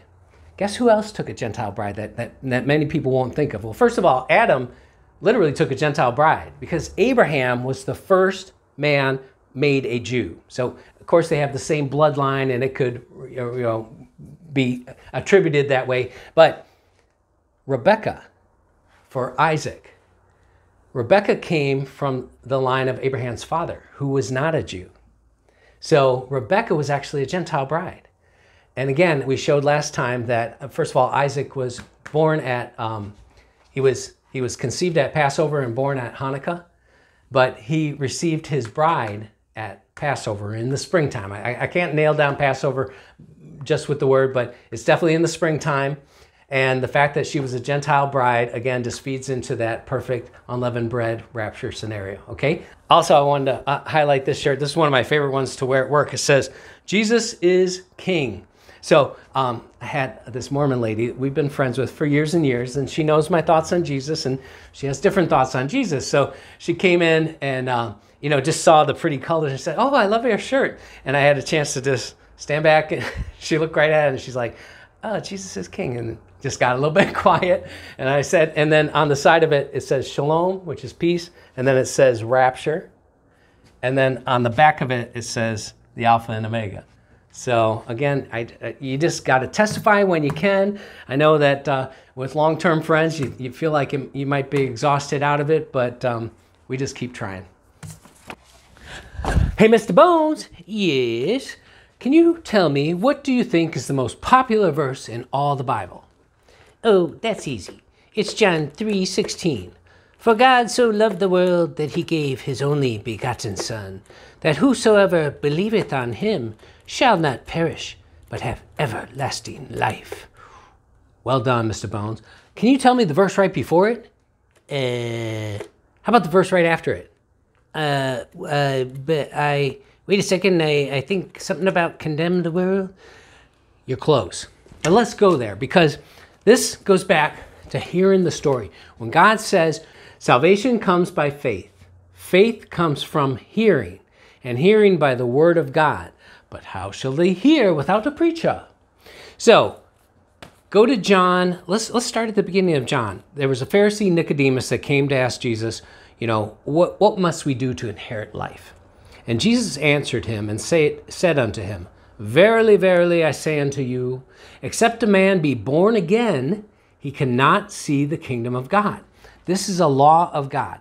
Without being born again, he cannot be in the presence of God. We need to be supernaturally covered by his blood, which gives his light, so that we can be reunited incorruptible in the presence of God. It's not negotiable. God cannot break that rule. He wants to take everyone, so he wants everyone to be born again. They cannot. Nicodemus saith unto him, How can a man be born again when he's old? Can he enter a second time to his mother's womb? Jesus answered, Verily, verily, I say unto you, except a man be born of water and of the Spirit, he cannot enter into the kingdom. And the water is of the word. It's not required to have a water baptism, although that's awesome. He cannot enter into the kingdom. That which is born of the flesh is flesh, and that which is born of the Spirit is spirit. So, remember, Jesus said, if the days weren't shortened, no flesh would survive. He didn't say no spirit would survive. So he shortened into the days for those left behind. But Adam lost the Spirit of God. You go to hell without it. Your eternal separation from God without it. Jesus came to buy it back. You have to hear his story, believe on him, cling to and adhere to him, and believe till the end. The battle of faith is to keep believing till the end, to not walk out of that door with the blood on it and go to believe in carefully crafted fairy tales. Marvel not that I said unto you, you must be born again. The wind bloweth, and whenever you hear wind, think of the Ruach or the Holy Spirit. The wind bloweth where it listeth, and thou hearest the sound thereof, but canst not tell whence it cometh, and whither it goeth. So is every one that is born of the Spirit. Nicodemus answered and said unto them, How can these things be? And Jesus answered and said unto him, Art thou a master of Israel, and knowest not these things? Okay, master of Israel, he knows the word inside and out. He knew Adam and Eve lost it, and that the curse came after that. The Spirit of God left, and they were naked. So he's kind of puzzled. How do you not know this? And you also know the prophecy of the Son that would come to redeem the world. Art thou a master of Israel, and knowest not these things? Verily, verily, I say unto thee, we speak that we do know, and testify that we have seen, and ye receive not our witness. If I told you of earthly things, and ye believe not, how shall you believe if I tell you of heavenly things? No man ascendeth up into heaven, but he that cameth down from heaven, even the Son of Man which is in heaven. The blessed God shall come down teaching. And as Moses lifted up the serpent in the wilderness, even so must the Son of Man be lifted up. So they already had the typology that they were bit by snakes, they were dying. What must they do to be saved? Man must be made sin and hung on a pole, and we look on him and believe in God. That whosoever believeth on him should not perish but have eternal life. Now we get to the favorite verse. After all that story, for God so loved the world that he gave his only begotten Son, that whosoever believeth on him should not perish but have everlasting life. For God sent not his Son into the world to condemn the world, but that the world through him might be saved.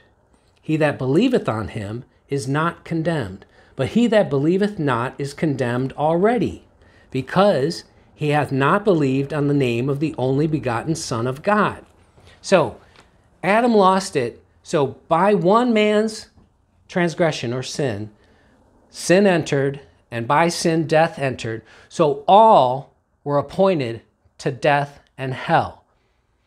By one man's sin, all were appointed death. Remember the names of the patriarchy. Man is appointed mortal sorrow. That's applying to this story. Also applies to Jesus. God being the man, appointed to be mortal, to go through sorrow. but the blessed God shall come down, teaching his death shall bring the despairing rest. So God, in this one little story, which, you know, the cherry verse is picked out, but he says how you must be born again, get that spirit back that Adam lost, that the blessed God will come down. There's only one that will come down, and that he will be lifted up as sin, put on the cross. And all we have to do is look upon him and believe on him.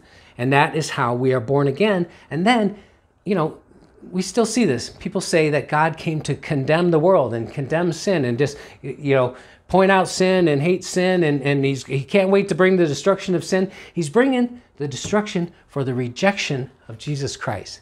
He's bringing the destruction for the worship of false gods and false idols, not for all the sin. He wiped out the sin to anyone who would believe. They were condemned already. They were condemned already by not believing. From day one, by one man's sin, death came. So, by one man's work, life reigned.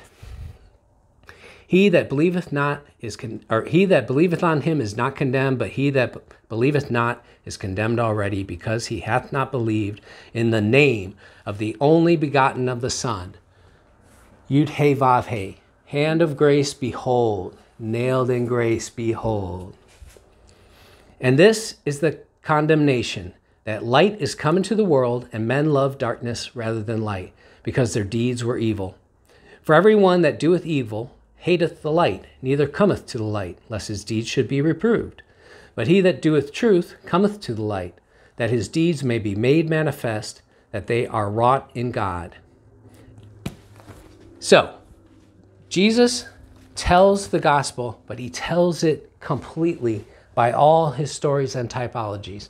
When you understand this, the love grows naturally. It is said, what's the number one commandment? Thou shalt love the Lord thy God with all thy might, and all thy strength, and all thy heart, and all thy mind.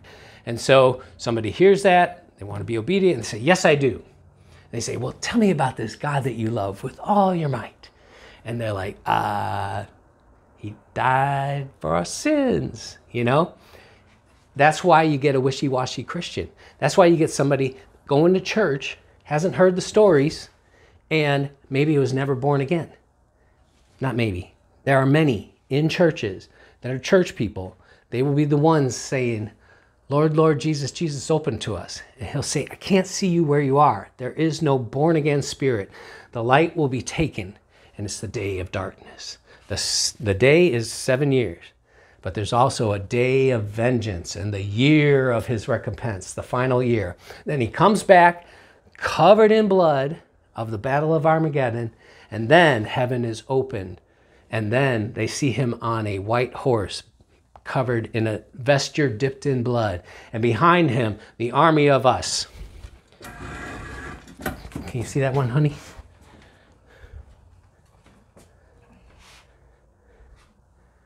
This is the heavens snapping back like a scroll.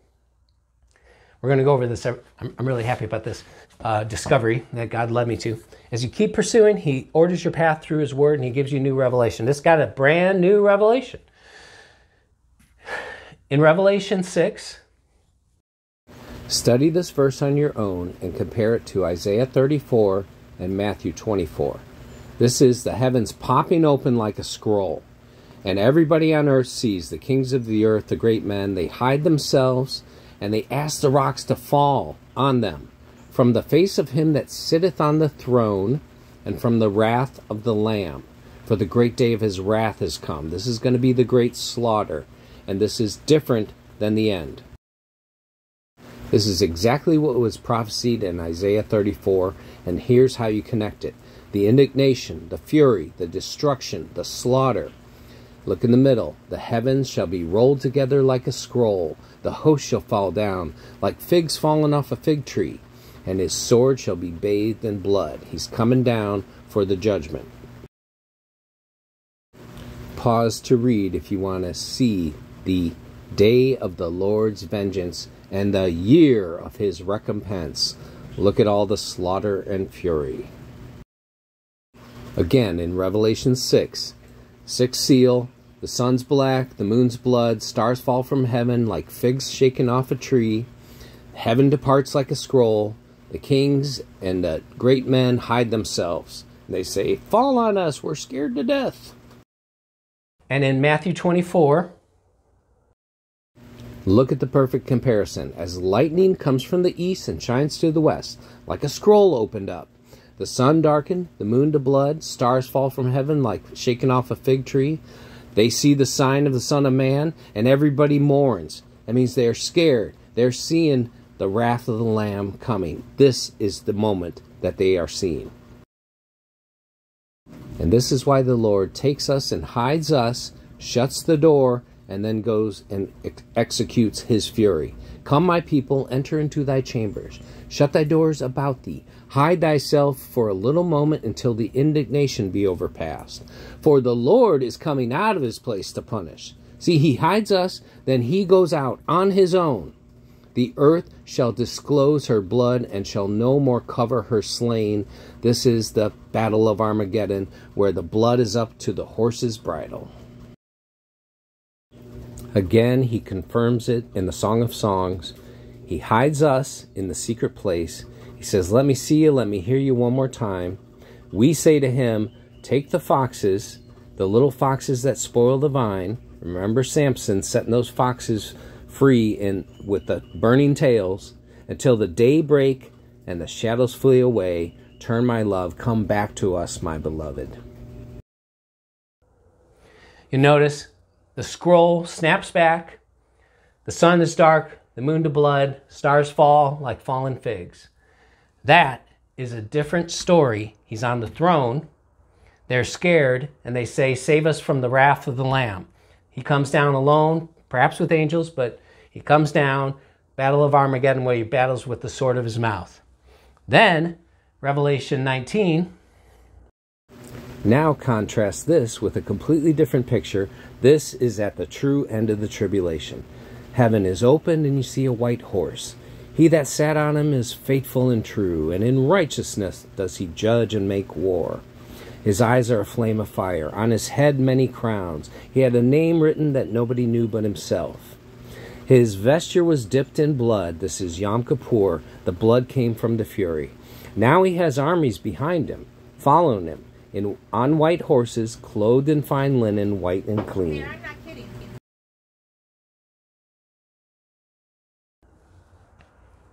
He's in heaven is opened.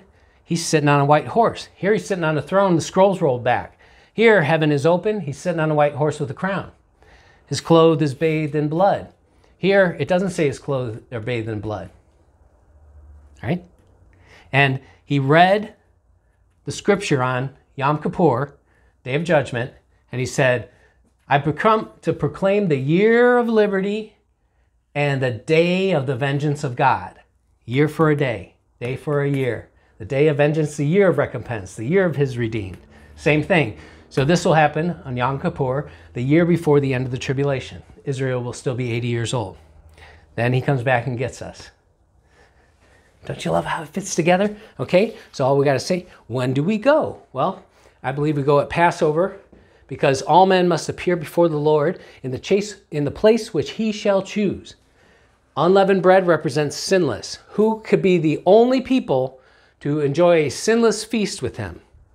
It has to be people that were converted, that were made incorruptible and immortal. So we celebrate as pearly white barley in the pearly gates, in the pearly heaven, in white, singing songs at unleavened bread. Then God has another feast that he requires all men to show up.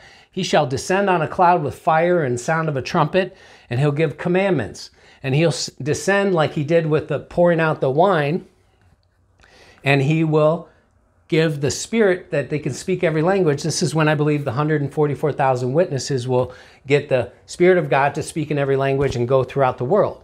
The 2 witnesses will be in Jerusalem. We need people on the ground, boots on the ground, to go in every nation and speak this gospel. So, let me just stop here for a minute. Which feast, Mr. Bone, which feasts of the 12 did Jesus fulfill when he was here? I'm going to say all of them. I think you're right, Mr. Bones, okay? So, He was born at trumpets. His blood was spilled at circumcision on atonement. He tabernacled with them. Then he went to the temple to consecrate the temple. The Feast of Trees, I'm not really sure how he did that, but you know, he's going to the Gentiles. That would covered the trees, right? With Purim, there was one that was wanting to destroy all the Jews, but he put them in protection. These are also fulfilled afterwards, again, with Hitler and Stalin at Purim. Over here, he obviously fulfilled Passover and unleavened bread and bringing the first fruits of the harvest. But the harvest is 3 parts. First fruits, main harvest, and then gleanings, the corners. Then he walked with them for 7. He fulfilled Shavuot because this is a story about Jesus. This isn't about Moses. It's about Jesus.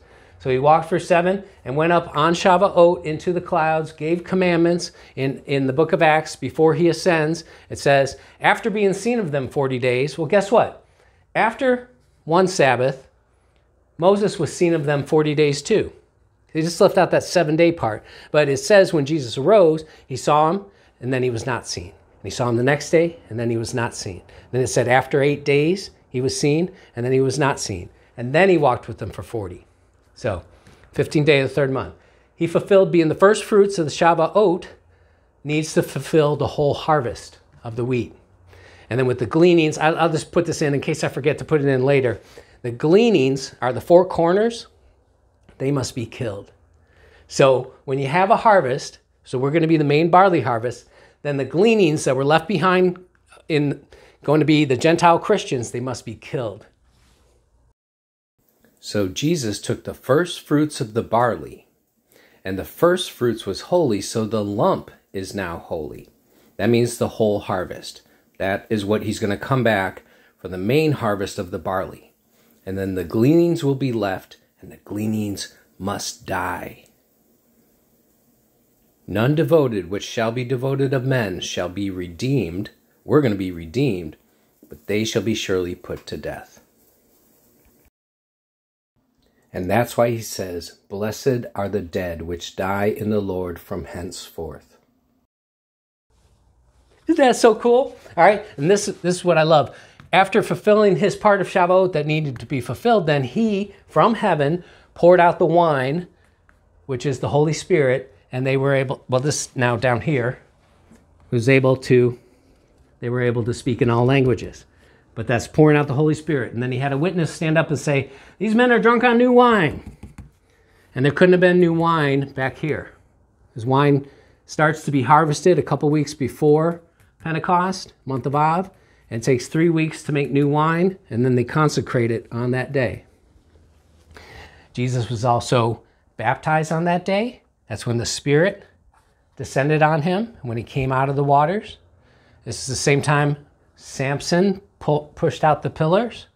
So we've also looked at this as a great rapture scenario. And then if you go up here, the first prophecy, this is a prophecy of Jesus, that he would release the Holy Spirit and the raven on the 9th and 10th of Av. So in these stories we see a good spirit and also an evil spirit. Good spirit and an evil spirit. Good spirit dropped on Jesus. What immediately happens? He goes in the wilderness to be tested of Satan. Okay? So, and then I believe he fulfilled the Feast of Oil by anointing Paul. And then so since he fulfilled everything, Mr. Bones, now he can come back and do it all again. So he'll start by these prophecies. Have they been repeated? Has the waters of the earth been a wind, great wind pass over, a ruach, Holy Spirit pass over, and then all of a sudden the waters, all the people start to disappear? Has that happened? Have we, the children of Israel, been brought through the Red Sea? Have we, the children of the men of war of Israel, the descendants of Abraham, were we brought through by Joshua? His name is Yeshua, same name. Brought through, then circumcised of our flesh, and then eat Passover with him. And then what comes next? Jesus shows up with the sword, the captain of the guard to bring the sword right after rapture. The sword's coming. And then They marched around for 7 times, will pass over this earth, and Rahab will be saved out. Her name means large, like a lot. And so she's able to bring out all her family and goods and possessions. That's representing the Jews at the end. Okay? They encompass the earth. The flat earth people love this, but again, it's just in typology, all right? But as the earth turns, you on this earth, it looks like things are passing over you. But here's the big surprise. We revolve around God. It's really cool that he's in the center, immovable.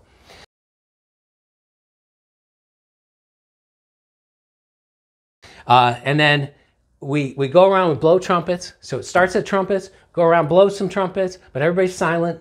And at the end of the 7th year, we come back shouting and blowing trumpets, and all the stuff that's left, there's so much destruction, but the rest of it is falling flat so that everything can be remade. Veils removed. All right? What do you think of that, Mr. Miller? You like how it come in and out?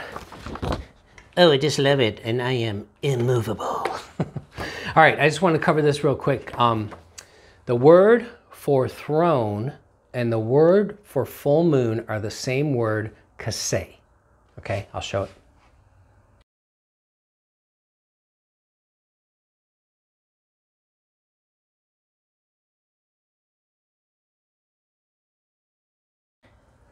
Okay, so God says that at the appointed feast, there's 3 appointed feasts, all men shall appear before me. He's going to be on his throne, the kaseh, but it's also the full moon.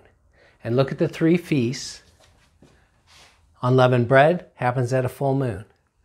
Shavuot, understanding it how it truly is, happens at a full moon. Sukkot happens at a full moon. More testimony. So other feasts that are full moon is Passover and also Purim trees. It's just coincidental, but those aren't the ones required to appear. With Pentecost, that's 7 Sabbaths would bring you to the first week, the first Sabbath, and the next day, which would be the 8th of Av. That will give you a half moon. And then Yom Kippur is on the 10th day. That's just a little past a half moon. Hanukkah is like 3 days less than a perfect second half of the moon. It would be a half moon at the 22nd, but it starts on the 25th. So imagine minusing 3 days from Hanukkah. So it's kind of like a half, but it's a little bit of a sliver, a thick sliver. But if you put that compared to Day of Atonement, it fulfills the circle. So Day of Atonement is half plus 3. Hanukkah is half minus 3. Isn't that cool? The Feast of Oil would be the last sliver of the moon. The Feast of Trumpets, the first sliver. So that kind of looks like an hourglass, or if you put it together like an empty circle. And the Feast of First Fruits is also, it would be a full moon minus 3 days. So it looks like an opening of light with a stone rolling away.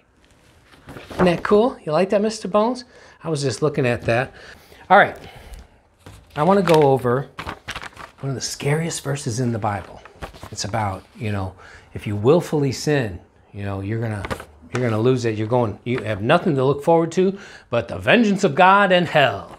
All right, but first I want to cover 2 Corinthians 9:8. Okay, 2 Corinthians 9:8. 2 Cor 9:8. It's kind of put us in a good frame of mind to explore this. 2 Corinthians 9:8. And God, Yahweh, is able to make all grace is unmerited favor, unmerited, undeserved favor of God. He is able to make all grace abound towards you, and that is more like explode towards you, that ye, always having all sufficiency in all things, may abound to do every good work. And that all ability is like hunting you down, grace chasing you down and attacking you, his unmerited favor. So let's go to Hebrews and read this scary verse and see if we can decode this. Because when I struggled with it, I went to the Lord. I said, Father, I am having trouble. Will you lift your spirit within me that I can have understanding? And as he walked me through it, it's just the understanding came very clear, and I understand what this is talking about. So let's start with 10:26. For if we sin willfully, after that we have received the knowledge of the truth, there remaineth no more sacrifice for sins. So you became a Christian, you knew about Jesus, then you willfully sinned. But a certain fearful looking for the judgment and fiery indignation which shall devour the adversaries. He that despised Moses' law died without mercy under the 2 or 3 witnesses. Of how much sorer punishment, suppose ye, shall he be thought worthy who hath trodden under foot the Son of God, and hath counted the blood of the covenant wherewith he was sanctified as an unholy thing, and hath done despite unto the Spirit of grace. For we know him that hath said, Vengeance belongeth to me, and I will recompense, saith the Lord. And again, the Lord shall judge his people. It is a fearful thing to fall into the hands of the living God. So you read that and you're like, oh, I received the truth. I'm a Christian. I'm trying not to sin, but I have sinned. And then you think about it. What sin is not a willful sin? Are you under hypnosis and a magic spell and you can't control yourself from sinning? No, you say, well, I sin, but I repent. Wait a second here. This doesn't say you can repent. If we willfully sin after we receive the truth, there remaineth no more sacrifice for sins. So that would include the sacrifice of our lips, which is repentance. Offer up the sacrifice of your lips, which is repentance towards God and praise. So, God bless whoever you're going towards and those that are going. So we need to look at this from the beginning. This is why it's so important to read the whole context. So let's start with the first part of chapter 10, for therein lies the truth. To when you reach 26, you are secure. For the law, having a shadow of good things to come, and not the very image of the thing, can never, with those sacrifices which were offered year by year, continually make the comers thereunto perfect. The law and sacrifice cannot make you perfect. And now we are cleansed of the law, made pure, sanctified by the Lord Jesus Christ and his blood. So our repentance was to come to him. We're in a permanent state of we've turned from sin. So now we don't offer up a new sacrifice for each sin, including the sacrifice of the repentance of your lips. Now listen. For then they would not have ceased. If sacrifices were good, they wouldn't have ceased. Because that, the worshipers, once purged, should have had no more conscience of sins. This is really hard to understand. Okay, once you've been washed by the blood of Jesus Christ, you are washed from your sins. You are now supposed to have no more consciousness of sins. He says, the worshiper, once purged, Jesus did the purging, sanctified us, made us just, made us the righteousness of God in Christ. We should have no more consciousness of sins. But in those sacrifice, there is a remembrance, again, made for sin every year. So when we are sin conscious and we're constantly in a fear and guilt conscious of the sin, and I have to go to God and I have to ask for forgiveness again. Oh, I'm sorry, I should be doing better. We're bringing up remembrance of the sin that he says, I will remember no more. For it is not possible that the blood of bull and goats should take away sins, neither the repentance of your lips. Wherefore, when he cometh into the world, he saith, sacrificing and offering thou wouldst not, but a body thou hast prepared me. In burnt offerings and sacrifices for sin thou hast had no pleasure. Then said I, Lo, I come. In the volume of the book it is written of me, to do thy will, O God. Above, when he said, sacrifice and offering and burnt offerings and offerings for sin thou wouldest not, neither had pleasure therein, which were offered by the law, then said he, Lo, I come to do thy will, O God. He taketh away the first, the law covenant, that he may establish the second, by the which will we are sanctified through the offering of the body of Jesus Christ once and for all. I need to read that again. By the which will we are sanctified. So we are justified, we are sanctified through the offering of the body of Jesus Christ once and for all. Once and for all. And every priest standeth daily ministering and offering oftentimes the same sacrifice, which can never taketh away sin. You have been now made kings and priests. Are you standing offering up the sacrifice of sins again by the sacrifice of your lips of repentance over and over and over? But this man, after he had offered one sacrifice for sins forever, sat down on the right hand of God, from henceforth expecting till his enemies be made his footstool. For by one offering, whose? Jesus. By one offering, he hath perfected forever them that are sanctified. Who sanctified us? By the which will we are sanctified through the offering of the body of Jesus Christ. You have to sometimes slowly chew through this, dwell on it, read it over and over to understand this. He's showing you the typology of the bulls and goats that were offered over and over every year and continually offering for a little mini forgiveness. But you had to keep offering. Then he came to fulfill it once and for all, and he justified us, sanctified us, redeemed us, and made us the righteousness of God in him. So we are sanctified once and for all through his body. We are made perfect. This man, after he had offered one sacrifice, sat down on the right hand of God. From henceforth expecting, I already read that. For by one offering he hath perfected forever them that are, I'm perfected forever by that one offering. So it is no longer responsible for me to keep up with how many times I tell God I'm still sorry.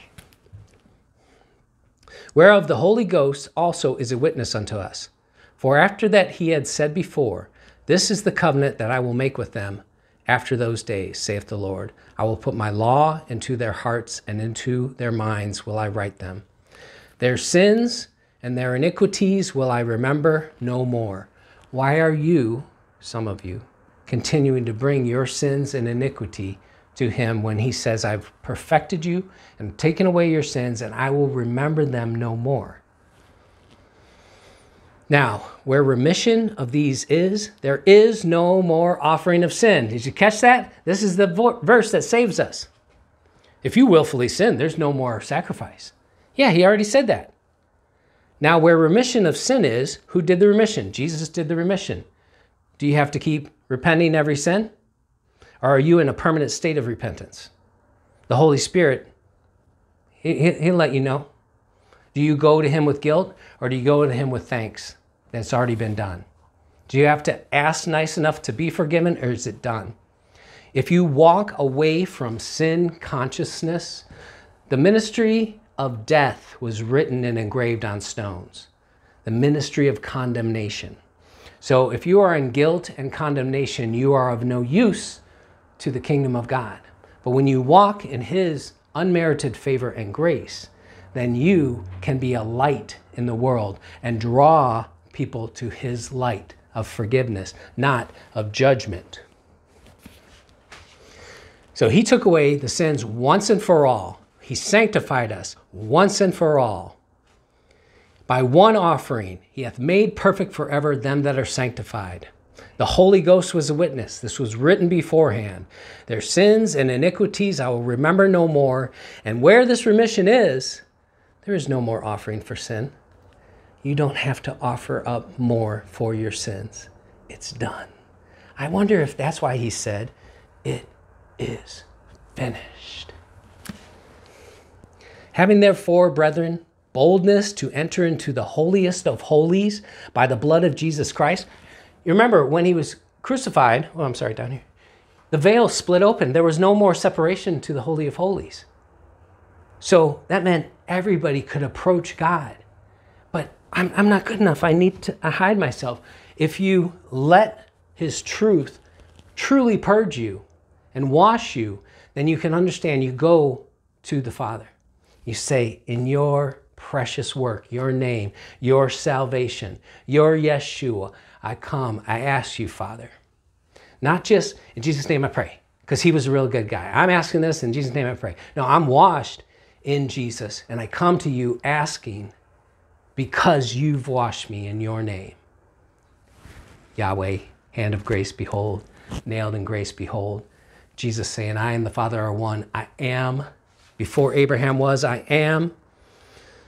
Having the boldness to enter into the holiest of holies by the blood of Jesus, by a new and living way, which he hath consecrated us through the veil. That is to say, his flesh was torn, just like that veil was torn. And having a high priest over the house of God, let us draw near with a true heart. That's what he wants. He wants you to be purged of your sin guilt and draw near to him with a pure heart, full of assurance and faith, having our hearts washed clean from an evil conscience. Having it washed clean of the evil consciousness and our bodies washed with pure water. Let us hold fast to the profession and our faith without wavering, for he is faithful that promise.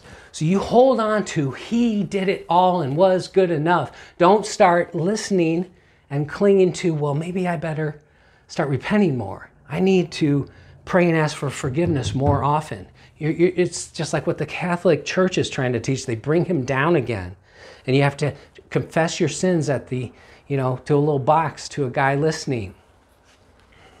Call no man father upon this earth, for one is your Father in heaven. Let us hold fast to the profession of our faith without wavering, for he is faithful that promised. And let us consider one another to provoke to love and to good works. See, you're forgiven. You're washed clean. You're perfect. You can approach God. He will provide for you. He is your provider. Now, go out and help somebody else see this. Raise the dead. Wash somebody's blindness away. Open up the ears of the deaf. Help the lame to walk. You don't have to literally have their legs become supernatural and they can walk. That's great, but what's more important, they have this truth, and even if they're bedridden, they can still fly. Not forsaking the assembling together of ourselves, as the manner of some is, but exhorting one another, so much the more as you see the day approaching. You mean we're going to see the day approaching? Oh yeah, I see it. It's right up. It's coming right up. All right. Now, after all that, for if we sin willfully, after that we have received the knowledge of truth. Look, there remaineth no more sacrifice of sin. That was it. If that's not good enough, I guess I'm not good enough for you. That's the way that should be read. There's not going to be another. There was one. Hold fast to that. Cleanse your heart. Be sprinkled and purged clean of your sin conscience and approach him with a glad, open heart, in love, in appreciation of forgiveness. The only thing remaining for those that reject the work of Jesus Christ is a fearful looking for judgment and fiery indignation, which shall devour the adversaries. He that despised Moses' law was a typology of what would happen when you despise Jesus' grace. How much more sore punishment, suppose ye, shall he be thought worthy, who hath trodden under foot? What are you troddening underfoot? His work. You trodden underfoot the Son of God, and hath counted the blood of the covenant wherewith he sanctified an unholy thing, and hath done despite, insult, to the Spirit of grace. So, you say, that's not good enough. I still have to be good. I still have to walk sinless. If I'm not getting a little more sinless each day, I'm going to be left behind.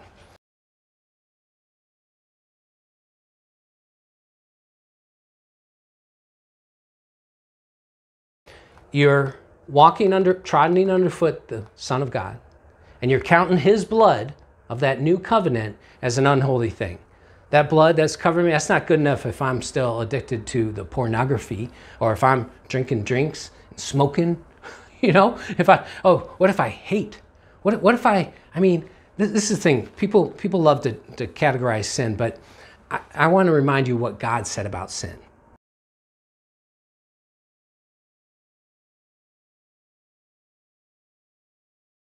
So jump to Revelation 21, go down to verse 8. Again, the church people like to categorize sin, and they're like, as long as I don't do the really big bad ones, then I'm okay on the others. But how does God look at? Are your sins washed away, or are you sin conscious? Are you still sinning as he defines sin? So look who he says won't inherit the kingdom of God. The fearful. You ever been afraid? You ever been worried? You ever been scared? That's the fearful will not inherit the kingdom of God. The unbelieving. Have you ever had doubts? The abominable. We say, oh, well, I'm not abominable. 6 things are abominable to God. And some of it is pretty easy. That's in, I think, Proverbs 6. We might cover that also.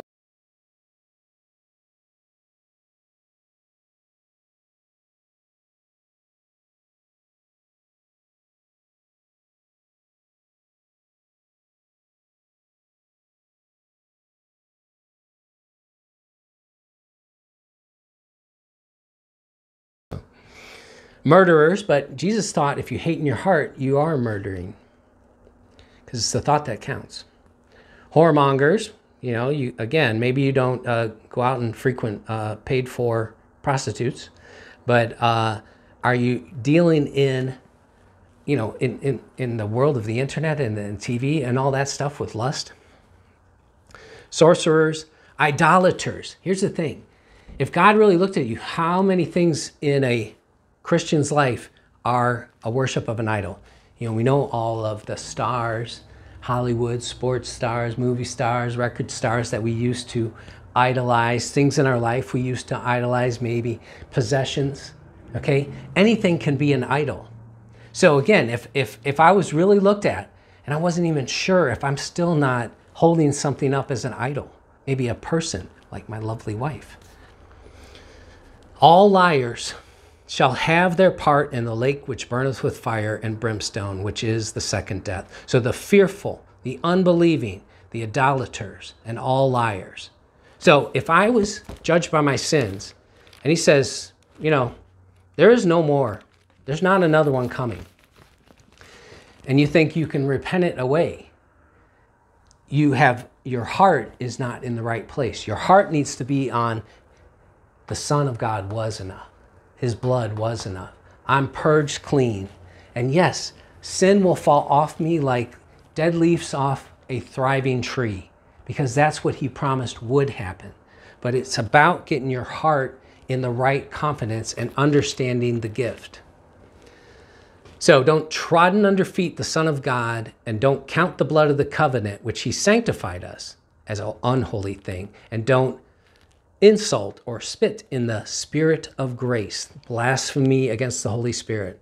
For we know him that saith, vengeance belongeth unto me, I will recompense, saith the Lord. And again, the Lord shall judge his people. It's a fearful thing to fall into the hands of the living God.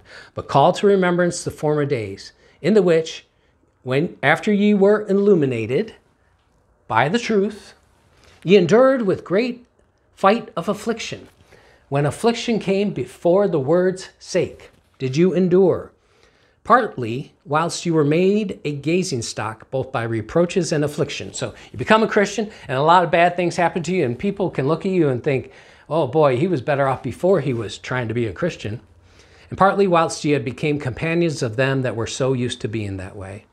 For ye had compassion of me in my bonds, and took joyfully the spoiling of your goods, knowing in yourselves that ye have in heaven a better and enduring substance. So as things happen to us, and as we lost this and that kind of thing, we knew that everything we lose for his sake will be magnified in heaven. Cast not away therefore your confidence, which hath great recompense of reward. When you walk in, sounds a little weird, when you walk in his blood covering, you do have great reward. And when you walk, when you've been purged of a sin confidence and consciousness and go with confidence to the throne, to the holiest of holies, there is such reward. For ye have need of patience, that after ye have done the will of God, ye might receive the promise. For yet a little while, and he that shall come will come and will not tarry. Now the just shall live by faith. But if any man draweth back, here's the scary part. If any man draweth back, my soul shall have no pleasure in him. But we are not of they that draw back unto perdition, but of them that believe to the saving of our soul. You're saved by the believing in the Son of God and his blood as the payment that redeemed us, justified us, sanctified us, and made us the righteousness of God in Christ. By believing that, not by your works. If you draw back from his work and lean on to you as your own God, I can do it. That's what Adam and Eve did. The knowledge of good and evil was, they said, we can do it and we can make our own choices. It's the same thing that Abel and Cain fought. Abel brought the blood of the innocent lamb and God loved it. Cain brought his fruits of his labors and he was so proud of them. And he couldn't believe God wouldn't accept him. And God said, I can't accept that because that's not the rules of the game. And he provided for him a ram that he could kill. And he said, sin lies at your door. But it was the sin of, I want to eat of the tree of good and evil. I want to do my own good works and bring it to you. And I'm not going to do this. So then sin overtook him because of hate and jealousy. And he killed Abel, just like what happened with Israel and Jesus. So when you draw back, that's not a backslider.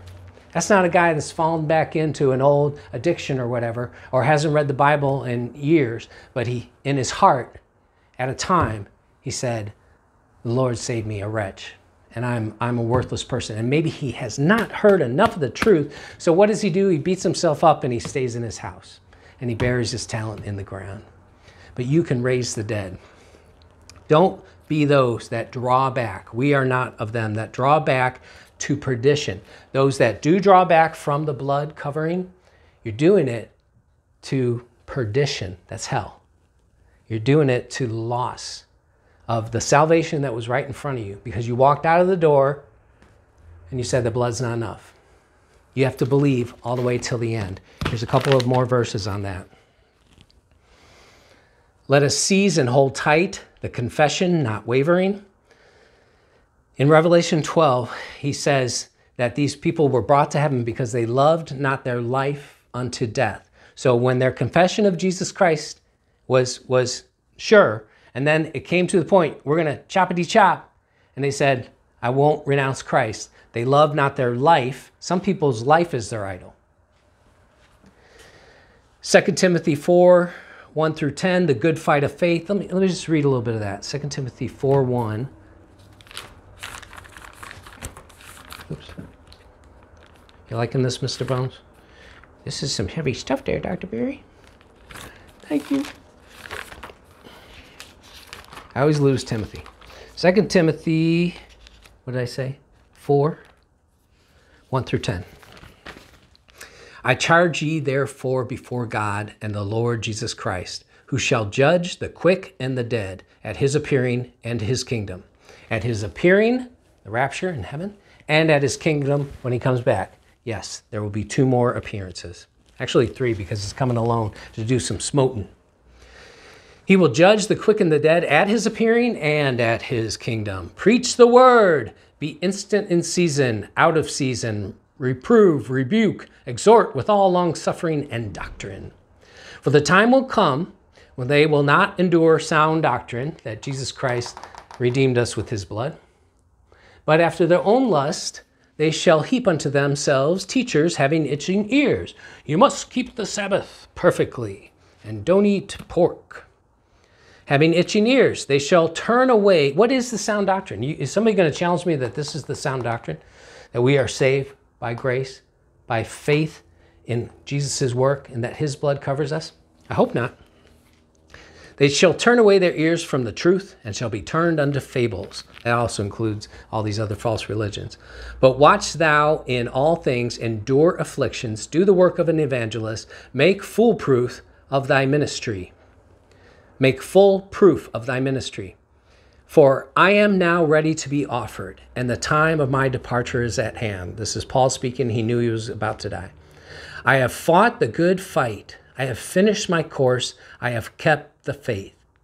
You wonder, would it even be possible, someone who Jesus appeared to in person, to still have wavering faith? But he said it was a fight, a good fight, and he has kept the faith. You know, maybe he thought he imagined it at some times when times were tough. Henceforth there is laid up for me a crown of righteousness, which the Lord, the righteous judge, shall give me in that day, and not only to me, but unto all them that do love his appearing. Mr. Bones, you going to love his appearing? Hallelujah! Okay. Be diligent, I come quickly. Cast not away your confidence. The just live by faith. Don't draw back. God sees right through lip service, hypocrisy, lying hearts. He knows the exact minute it actually is real. He knows the moment your confession understanding is real. Don't miss that pun. And he says, unless they should understand and I convert them. That's in the parable of the sowers. Many heard, sprouted up, said stuff. He doesn't buy lip service, you know? So many, that is why they make judgment. Oh, this person's in the bars all the time. He's not saved. You don't know his heart. And he may be struggling with things you don't know. But God knew the moment before time. He knew exactly who would be. And that's what it means when he says he preordained them that they were to be saved. But he didn't cause us to be saved. He knew exactly which one of us it would take, and it would be real. And he knew the moment, knows the moment, before time and after time. That's when he converts you. That's when you're born again. That is forever. When God sees that it is true, that you truly understand and have accepted it and cling to it, he knows that you'll never give it away. He also knows those that have said it and are acting like it, but they are going to give it away, and he will see them in the tribulation. All right, I think I've covered everything I wanted to.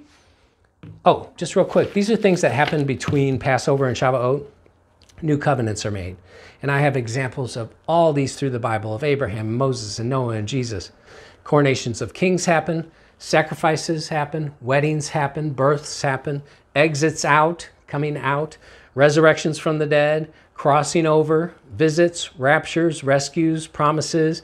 Eating the first fruit of the land. Great earthquakes. The book of the law. New temples. On and on and on. So it is a perfect timing. I believe it'll be around. It'll be in Nissan. I'm pretty sure. I hope it's a little early before Passover and we celebrate it there. But you can't deny that 1/17, the first month, 17th day, would be the most perfect. And then after that, if it were to pass the final day of unleavened bread, which I believe is the 13th of April or 14th, depends on that sighting of the new sliver that's actually witnessed on earth, not what Stellarium says. Then we would then turn our eyes towards the Shavuot understanding. But this is by far and away. You can go back and watch my videos from a year ago. There's several of them on Passover, and from 2 years ago, and that's when all this became created. And the number of reasons, it's almost obnoxious. That's why I didn't want to go through all of them again. We're focusing on what is the sinless feast that everyone must appear, and how could we be sinless unless it's the rapture feast? He took the first fruits, but he did not take the complete harvest. The gleanings must be killed. Anything dedicated to the Lord may not be redeemed. So even if they get the truth in the tribulation, when they get the truth in the tribulation, they must be killed. So God says to them that are waiting on the altar, just wait till the rest of them that have to be killed, be killed. Blessed are the dead which die in the Lord from henceforth. The four corner gleanings, the angels will gather from the four corners. And then we'll all celebrate together. So that's just so cool. And again, points us back to the harvest and the barley harvest and the great Passover.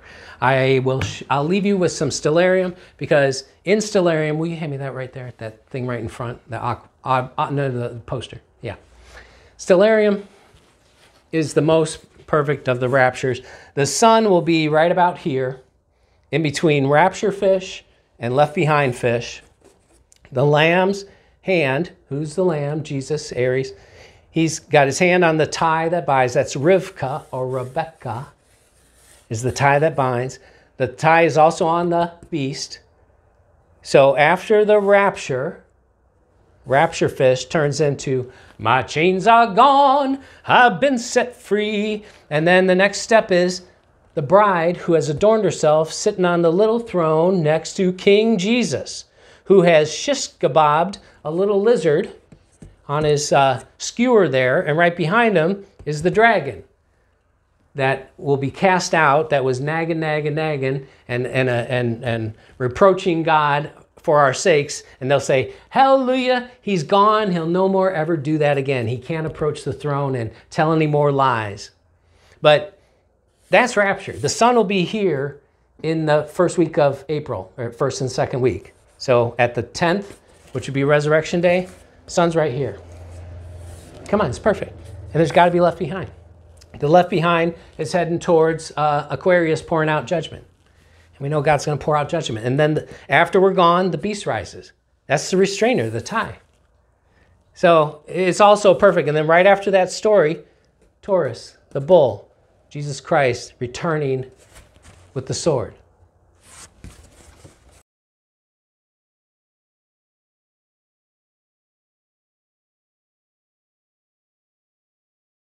And then the following snatching will be in the mid-tribulation. We know the two witnesses are snatched in the middle of the tribulation. Then there's a great earthquake. I suspect the 144,000 come up during that mid-tribulation, because God says then he has redeemed them as a type of first fruits.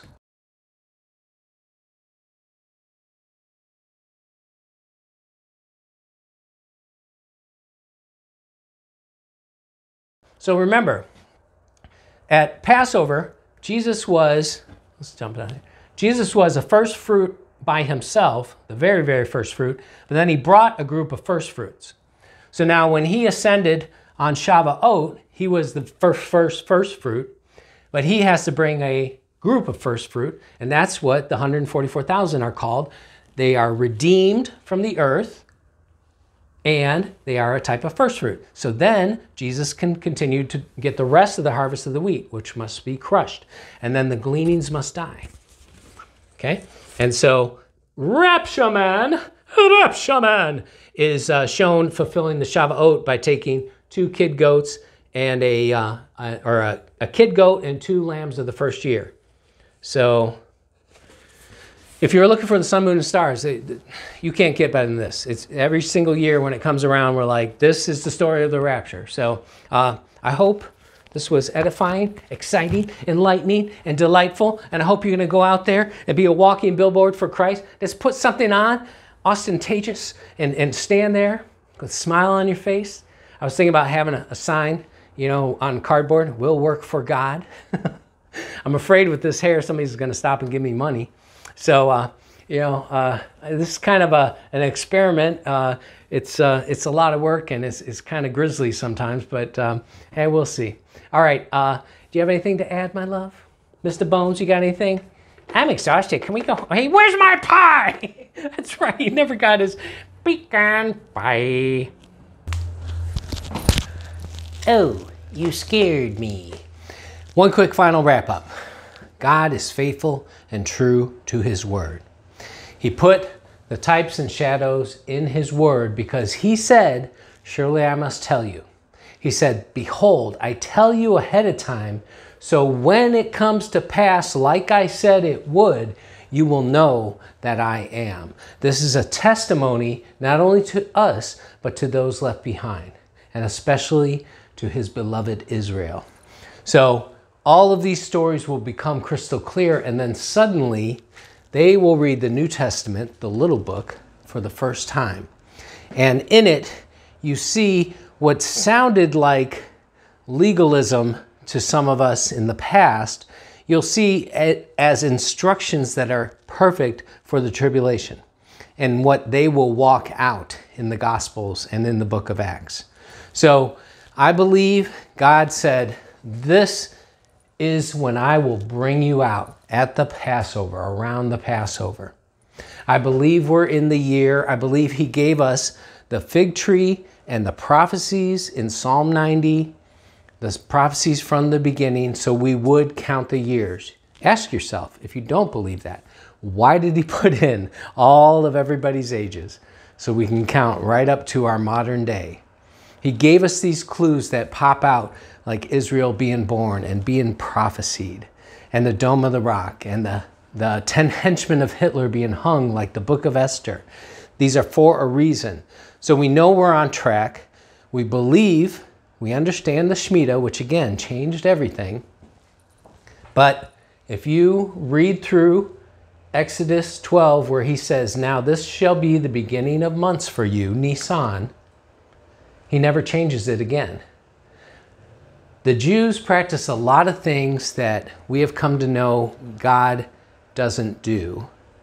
And so when he says, I hate your feasts and I won't smell your sacrifice, your solemn feasts, they're an abomination to me, it's because there's a blinder over them and they've gone astray and they're still trying to pave their own way, so to speak, cover their own sins. So it's not that much of a stretch to understand they don't understand this perfectly, but they will. And that's what the witnesses, the two witnesses, having Moses and Elijah here to instruct them is invaluable. For God to give power to the 144,000 to go throughout the world, this is how he will bring back unbelieving Israel. So I think we're about to leave. We have about 60 more days, if you will. So get out there and be a witness to anybody you can. Mr. Bones, continue to be unmovable. You can talk now. Oh, have a lovely day. Be blessed, everyone. Preach the love of God, and we will see you next time. Oh, by the way, I figured out why I got shadow banned. I went back and watched the video, and this was the only one, because I was talking about Jesus and preaching the gospel since the beginning, over 100 videos. But this is the only one where I told people not to watch the internet so much. So I'm telling you now, watch the internet so very much and make sure and subscribe to all the new apps. And, you know, here's a good 2.5 hours to start your watching of the internet. Be a big fan of the internet and maybe, you know, go partake of all of the healthcare services. Oh, Mr. Bones, what are you going to do? They're after us. Preach the love of God. Be rapture ready. I see you in the clouds. What do you think of that? All right, let's go downtown in the middle of Times Square and be annoying. Be annoying? Be anointing.